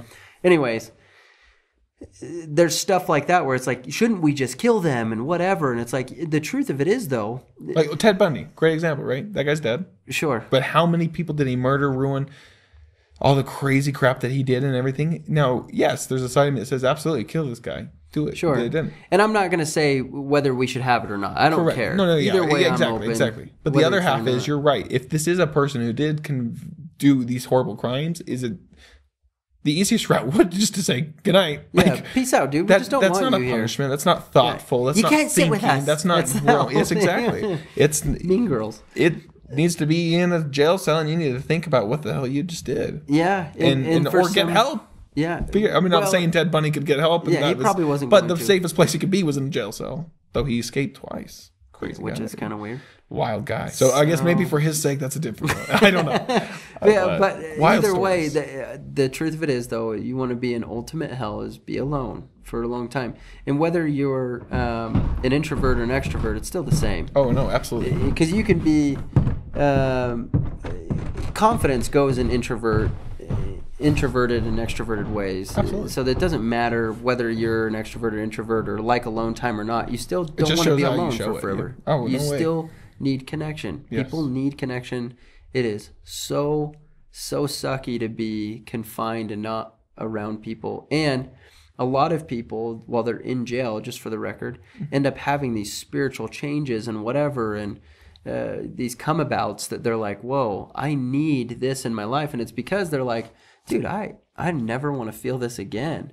100%. I can guarantee that. And that's not even going off scientific facts or anything. You just look at it. It's like, dude, how come that happens all the time? You want to be with people so bad. You want to. Yeah. People don't want to be alone. And if you think you want to be alone, do it. Be alone. Yeah. And then show that you That's what happened for me, man. It was, it's not that I thought I wanted to be alone. So like I was telling you, the other day or whatever, that I kind of took an Instagram break / Sure. whatever kind of, I don't know what I called it. Like 2 months or whatever you did. Yeah. And it was a weird, experience because there was a couple things I wanted to like think in my head. This is my mentality was, okay, if I disappear, one, who reaches out to me? Like I do this weird game in my head, which is it's a game. It's a dumb game to do. So this is what happened, and hopefully this lesson will help somebody. But basically, I'm like, if I just go missing, man, no one's gonna care. No one's gonna talk to me. Or whatever. Or my real friends will still. No, let me just tell you something. I went MIA. A lot of people didn't notice at all. You don't, and also you got to think Instagram algorithm for that, because you can just disappear from you can still follow people, but you can be buried and never see anyone's posts that you're usually friends with and things like that. So here I am thinking in my head, oh, they're just gonna miss me, or whatever kind of dumb stuff that you can tell your head. And little did I know, nah, it wasn't. And I was alone and I didn't do anything and I was miserable. And I realized, no, I gotta be with people. I have to leave my house. And again, I'm self-employed, so I kind of hang out with my family a lot at the house. And it drives me insane because I have to talk, like to the point that I take my wife's orders to the post office just so I can see another face, smile, nod, drive, listen to some music, look at other human beings, be in society, because you can be so out of it if you're just on your phone / your house, laptop, whatever you want to call it, your office space. And by doing that, it really taught me a giant lesson of I'm not good alone. I should not be alone. I shouldn't be alone with my own thoughts. It wasn't safe. It wasn't healthy for me. And I also learned a lot that the other half of the reason was I wanted to do it to see if I could just be okay being by myself without friends basically the views or point of views or things from other people. I didn't want their influence to affect me. I just wanted to figure out if I could be alone and be okay, just like. Yeah. And honestly, you're designed to be, there are people that are listening to this and be like, I could absolutely do it. And and that's awesome. But my personality could not do that. I feed off of this. Conversation and talks is how I grow out of my comfort zone. It's how I grow. I also noticed in that 2-3 month gap that I didn't even, I was forgetting how to talk to people. I would go to the gas station and do stuff. I wouldn't make eye contact, or I would like, oh yeah, and I would do stuff, or I wouldn't chat. And it was like this, this is not you, because you're naturally always been good at this, but you stop going to the gym of talking, and dude, you're babbling and acting like stupid. Like you're just like, and I was just like, oh, I have to stay up on my, your tools. You have to stay up on who you are and what you are, and just feed into that. Yeah, that. So the longer you stay away from people, the harder it is to get back into it then. That's, honestly, and I think that's what's going on with a lot of social media and things, is people are comfortable in talking on social media and DMing and just kind of talking. Good point. But when we meet up in person or you go on a date with those people, we just did the other night, me and our friends, we went bowling and we saw a group across from us, it was like 4 couples from high schoolers on Valentine's Day. We don't really do my wife and I are funny, man. We just don't celebrate. Wait, we hung out on Valentine's Day, didn't we? Or the day before or something? It was that night. You came over. So, I just had a kid. Christian came over. For real. Yeah, and we were sitting there across from, the bowling alley, had the booths together, and the couples across from us were all high school kids, but they were not talking to each other, kind of sitting. It was being awkward. They were on their phones, and they were like, they would only go up when they were ready to bowl, and they would bowl, and it was kind of come back down and sit, and there was like no interaction. I'm like, oh my gosh, this is the next generation. If we don't get careful, these kids are not going to learn how to communicate. And I'm not saying, look, evolution's going to happen. It's going to do what it's got to do and figure it out. But at the same time, I think the humans, no matter what, should always still be talking to each other. That drives me insane. And it made me sad. It made us sad. We all stopped to recognize, because I didn't even have to tell my wife or our friends, the couple we were with. They were like, "You guys noticing this?" And we noticed it like that, all of us. And we're like, "This is weird," because in high school we would have never done that. We were just, "You're rowdy, you're funny, you're talking, you're silly," or whatever. And they were like, they were just so awkward together. Like they didn't know how to be together physically. It was okay over the Instagram and things, but like as a couples, all 4 couples were very awkward, and it was just, it just bled. You could see it, and it was like, wow, we got to be careful. So don't do what I did, or do it. And look, there's got to be a balance, right? Maybe do it and learn for yourself. Like I'm saying, if you don't think that's you, try it, and you'll see really quick that, oh, I got to hang out with people. I got to have someone care about me. I got to have someone talk to me. I got to have a lunch date. And another fun thing to do too, for psychology wise, that I noticed is, if you every 3 months, let's say every 3 months or 6 months, psychology just basically says your happiness can go up 20%, for these 2 things. Once a week, guys should just hang out with each other, and girls should too, if they can figure out time to kind of just do their thing. Testosterone will boost up. Men's testosterone naturally will all boost up if we just have a guy night. If guys like you and me are just chit chatting, now we're not doing the most manly thing, but we're hanging out. Testosterone will build up. It'll go higher in the man. If we have once a week, you just know I've got guy time. We're gonna hang out. And again, it can be dumb stuff, video games. It could be going out to eat a lunch and hang out, whatever. But you got guy time for a minute. And then the other thing they noticed is, if you have every 3 to 6 months, you have a big event to look forward to. So that's a little trip. Maybe it's Park City Hotel for the night, a concert, a vacation, whatever. Your life will go by much happier. Basically, is what they're kind of saying. Like day-to-day little interactions won't bug you as much if you have something fun to look forward to. And again, it doesn't have to be extravagant, but whatever that fun is for you, and you're like, ooh, I'm excited, we're going to Disneyland in May, June. Okay, if that's your thing, then that will help push through when you're having a shitty day, right, or the interaction's bad or whatever. You're like, yeah. Because I know that helped for us when we went to Disney World, but like we were doing this Disney cruise, Disney World. We haven't done a giant vacation because we had just like worked for 5 years on our butts and like literally never taken a break. And so I was just always looking forward to this trip. And then it was just, anyways, it was awesome because throughout those months, it was like struggling and problems, and anything that would pop up, my brain would just say, but it's okay. Screw it. Because you're going on Disney World, dude. You're going to go on rides, and you're going to have fun. You're going to watch your kids, and that's going to be the most exhilarating, fun thing, whatever for you. And that was always, so when there's little daily interactions or friends getting on your nerves or something silly, blah, blah, blah, by having just literally one little thing to look forward to, it dramatically changed how I went about my days and my life and my weeks and things like that. And so it was like, oh, literally just dumb little things. It could be, again, a concert. Could be whatever it is for you. That's all. So hang out with your friends. Look forward to things. Try to set up events for yourself. And it's dumb. Just say, okay, this concert looks fun. Or let's go to a hotel this time. Or let's go to Yellowstone. Let's go on a road trip. Whatever that little dumb thing is for you. And I say dumb as in, it can be minor. It just works. And I've noticed, at least for me, it works.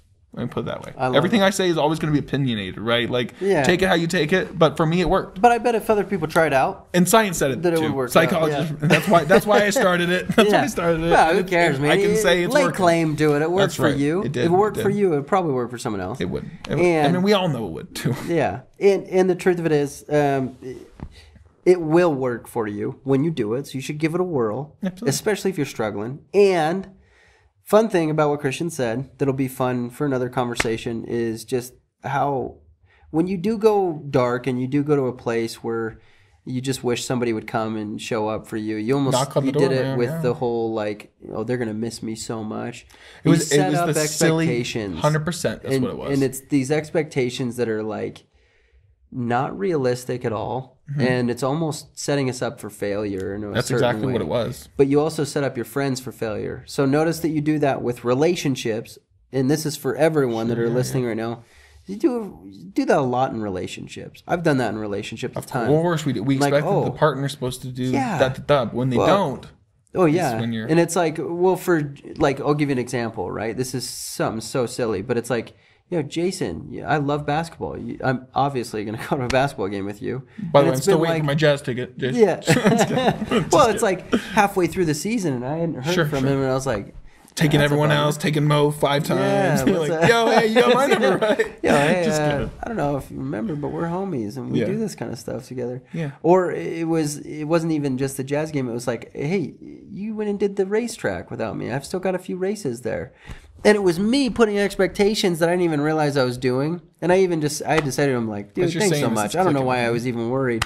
But it was because I didn't even say anything to him. I never said, hey, dude, let's go do this. Let's go do that. You've got a hook here. Let's go do that. And it literally, when he invited me to go to the Jazz game, it was so funny because I had just told him, hey, dude, I'm going to go to Woodward this day. Come with me. And he's like, yeah, maybe. And then it was like the next day, he's like, hey, you want to come to the Jazz game? And I was like, oh, maybe it's just because I hadn't actually invited anybody into my zone, into my space. I love that you said the zone. Yeah. Because honestly, it's daily interactions. Like, everyone has busy lives. We always forget that. I think that's the biggest thing I always forget, man, is that I got my own life. I'm sitting over here busy as hell, chasing 2 kids, doing da-da-da-da-da. Yeah. But at the same time, so do they. Oh, yeah. And we think that, why aren't they reaching out to me? Why aren't they? Probably because they're dealing with the 9 to 5. Oh, dude. They've got the boss who's mad at them. They're coming home. They're grieving. And then they got a wife. Then they have their own kid. And they have no idea that you even expect that. They just don't know. They have no clue. Like, I'll say this. I was so bugged that I was never invited to play pickup basketball. This is last fall. So bugged. I was never invited to play. And I love basketball. I was just talking about this, right? Yeah. And I wanted to go play, and I felt like I was never invited. Yeah. And I was like, what the hell, dude? I love basketball. I want to go play. Yeah. I know I'm not that great of a ball player, but I want to go play. That's the fact of, I'll say a couple funny lines. I'll throw some 3-pointers. Raindrops. Like, I'm ready to play. Exactly. But I was never, like, given the opportunity, and I was so frustrated. So finally, I just started hitting up my buddy that's really good at playing ball, my buddy JD Lewis, and I'm like, hey, we're going to go play at Vasa. Let's go play. By the way, that name just sounds like a professional football player. JD Lewis. He's a badass, man. You got to be with that name. You don't James just get Dalton Lewis. He's a stud. But he's but he's really good at basketball, and so I'm like, let's go play, man. Yeah. And he would just kill me every time we played. We started inviting great. more That's how you get better, people. by the way. You get beat, and then you want to get harder. But I just decided I wanted to play basketball, so I'm going to make sure that I'm going to go play basketball. And I started inviting one kid, then a few of our other friends, then we started inviting more people and more people. We play basketball now like 3 or 4 times a week.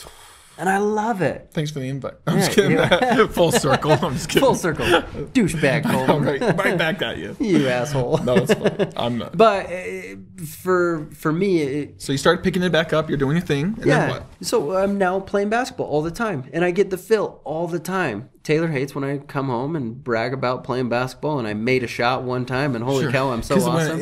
But I'm getting my fill that I finally wanted. You got your hobby. And I don't have to wait for anybody to ask me to play basketball. And sometimes they're now carrying the torch, but a lot of the time it's me being like, hey, I'm going to go play tomorrow. Do you guys want in? Yeah. I'm going to play at this time. Who's coming? Yeah. And I'm the one who has to start it. And I feel like most of my life when I felt let down, it's been because I have expectations that somebody's going to come and pull me out and come take care of me, and that never works out. Instead of me just actually making it's funny. It's like, how many times does that have to happen for us? And guess what? It's still going to continue to happen to you because you know this is how many times it's going to happen. Because I'll still sabotage because it's just the way that I do it. But how many times does it have to happen for us before we realize that? Right? Like that, what you just said. That it's just I'm setting up unrealistic expectations for people that have no idea this situation, the way I'm feeling about this, I've never expressed this, I've never told anyone about this, I've never reached out, I've never even tried to lift a finger to get I just think that somehow Jason's supposed to know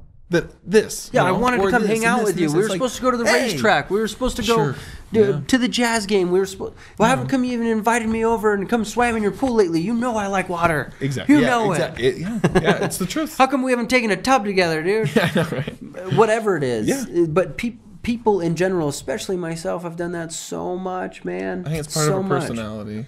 And but we're getting better. Yeah, we're getting better. That's the key, is we're getting better every time. And I even did that with coaching too. I did that with coaching. So I did personal coaching, right? Yeah. And I would do the same thing. I'd be like, you know what? I'm not going to post about it for a little bit. I'm just going to keep coaching. I'm just going to do this. And it was like I let all of my like momentum totally slip away because I wasn't pushing it. I wasn't talking about it. Yeah. And it totally died out for a little bit. And I was so bugged by it. I'm like, don't people know that I want to help them? That I want to take care of them? I didn't post on social media anymore. I didn't do the stuff I was doing before. Yeah. And then I expected that it would be great. And it was like, dude, no. Like, all you post about now when you do post is like sports stuff. You never post about this. You never do this. What do you expect? Yeah. And so I love that. I guess it's just like dropping expectations. And it's like, what are you were talking about agreements earlier. What are your agreements with yourself? Because there's a huge difference between expectations and agreements. And that goes with relationships, it goes with business, it goes with yourself. Absolutely. And I guess that's a conversation for another time. But I guess in part for me, one thing I'm going to say for our agreement in this is that I'm going to show up here with you. I'm going to show up here with you 100% of the time. And give all of my eggs. I'm not going to hold any eggs back. I love it. And it's only when we hold back that we do a disservice to others. Yeah. Or in ourselves, obviously. Yeah. Because I know it's the whole thing is sugarcoating, right? If we sugarcoat it, are we really helping them, or did we just great You're job, doing bud. a great job. We spanked them on the butt, and then just on to the next friend to probably sugarcoat them as well. Did I say the wrong thing to this person? No, you're okay. Like it's okay. Maybe they just didn't receive it the way. No, Correct, you totally did. Yep. You came off super creepy in the way that you had that approach. That was terrible. Yeah. Yeah. And it's good to give people that kind of feedback. But anyways, in this case with us, what I'm stoked about is that you invited me to be on here with you and do this podcast because I'm psyched to do a podcast. And one thing that I love that you said right before we even started this was you were like, dude, if we can help one person, I'll be stoked. This will be worth it for me. Mm-hmm. So I guess after today's little ramble episode, if you felt something good from this, we'll call it the Bramble episode. Yeah, I love it. It's the bro ramble. It is. That's exactly all it is. The Bramble. Girls, by the way, if you really think that like guys are out there doing, but this is probably what we're doing. We're just chit chatting about life. Like most of the time. You think we're talking about girls' butts? No, we are. It's not. But, it just comes up for a second in between everything else. Okay, we did. We might have talked about butts and abs and whatever, but no, I'm just kidding.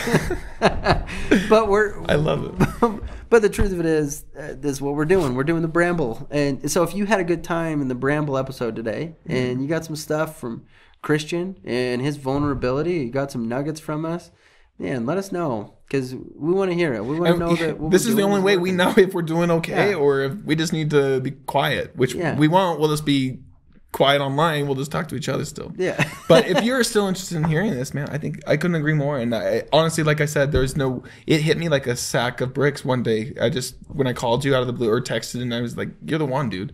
Because I've always wanted to do the podcast. I did it. Then I stopped because I started thinking, oh, what are the people thinking about me in this? And honestly, it was great. And then, anyways, I just made excuses and made excuses and was going to start up, made excuses. And then I just like, you know what? Who better to choose than like this guy who's basically a life coach, who's very similar to me and thinks very similar, but yet adds so much perspective into life. And it's just, anyways, I couldn't think of anyone better. And I was just like, I have to hit him. So I took action that second. I DM'd you and was like, we got to do this thing. And you were like, yeah, done. Dude, it was clear as day. I was like, hell yeah, and dude. You're the perfect dude to do this with. And throughout this whole conversation, it's been only just solidified that I've like, yeah, absolutely. There's no other person I'd rather do this with. And rather, I hope we do change some other lives, because because I think that, and again, the hope is not that we can hang you on our wall and say, changed life 16, but that would be dope. Let us know if you but if you did, then let us know. Yeah, please let us know, because that means that we're doing frame good. your words and put them inside of Christian's office for him. Exactly. Just kidding. Exactly. No, but we do also want to know, like, what you guys want to hear. And topics, yes. Let us know. Because we can ramble about everything. And today was the Bramble. We said that that's what we're going to do today. Next week, we're coming with actual topics. And we'll stay on topic. And we're going to stay on topic. Yeah. We're definitely going to offshoot because we can't help it. But the best way to explain us in a cyclone for episode 1. If you heard something you liked, then stay in tune. And this one's going to be long, man. This is a long freaking episode. Yeah. Normally they're going to be about hour and a half, something whatever like that. We can do, yeah. Maybe shorter, maybe longer. Sure. Who knows? Depends on the episodes. But this is and guest. if you guys want to get some guests, in you here, have we peeps have to that get you a want us to couple get on guests. here. Get them on here, man. Yes. We want to talk to some peeps. We're gonna for sure have some of our friends on. Successful people. And we're gonna have Listen some to big them. peeps, some cool people to interview. So Absolutely. it'll be fun. But yeah, let us know your feedback. Let us know what you want to hear, and if you don't, fine. We're gonna tell you some stuff anyway. So. Yeah, you don't have to listen. Whatever. Yeah, we like you anyways. We're gonna talk, so Yeah, exactly. we don't care. You can tune We're doing into this for that. our own good. There's It's one true. person that's getting help out of this. It's me. To be honest, it's. I'm gonna dude, lose my voice. I don't want to pay for therapy right now. It's called a podcast. That's all it is, man. Gets it all Podcast. out. Podcast. Yeah. What's the name of the podcast again? You gotta tell me. I think we might have to start our own, dude. I think we Really? have to come up with a You new don't wanna name. come up with we another can, name? The Walking Among Apes was the one in the past, but we can get creative. Oh, you're the one. Who, Walking Among Apes works. I like it. Only because it's just literally, look, we're all walking among each other, and we all have a billion stories, and who knows where it goes, but maybe we'll just keep rolling. But this is new season, whatever you want to call it, and this is Start. guys. This is gonna happen a lot more. That's my Febreze I can Brothers feel- starting Febreze. off fresh. That's right. I love it. So That's it, man. well, sick, dude. Appreciate you. Till next Thank time. You. I Yeah, appreciate you, absolutely. dude. Love you, Kick-ass, dude. And any of you guys, like I said, don't be afraid to ever hit us up. Don't whatever. Please. Yeah. We love interactions. At we love Crave talking. Venture. If you don't know how to spell that, Crave Venture. NTURE. There you go. Crave Adventure. Yeah. right. So and then at Colton Brockbank, hit us up, That's it. chat with us. Love you. Love I hope you. you have a great week. Hope everything goes good, and we'll see you next time. Till next time. Till next time.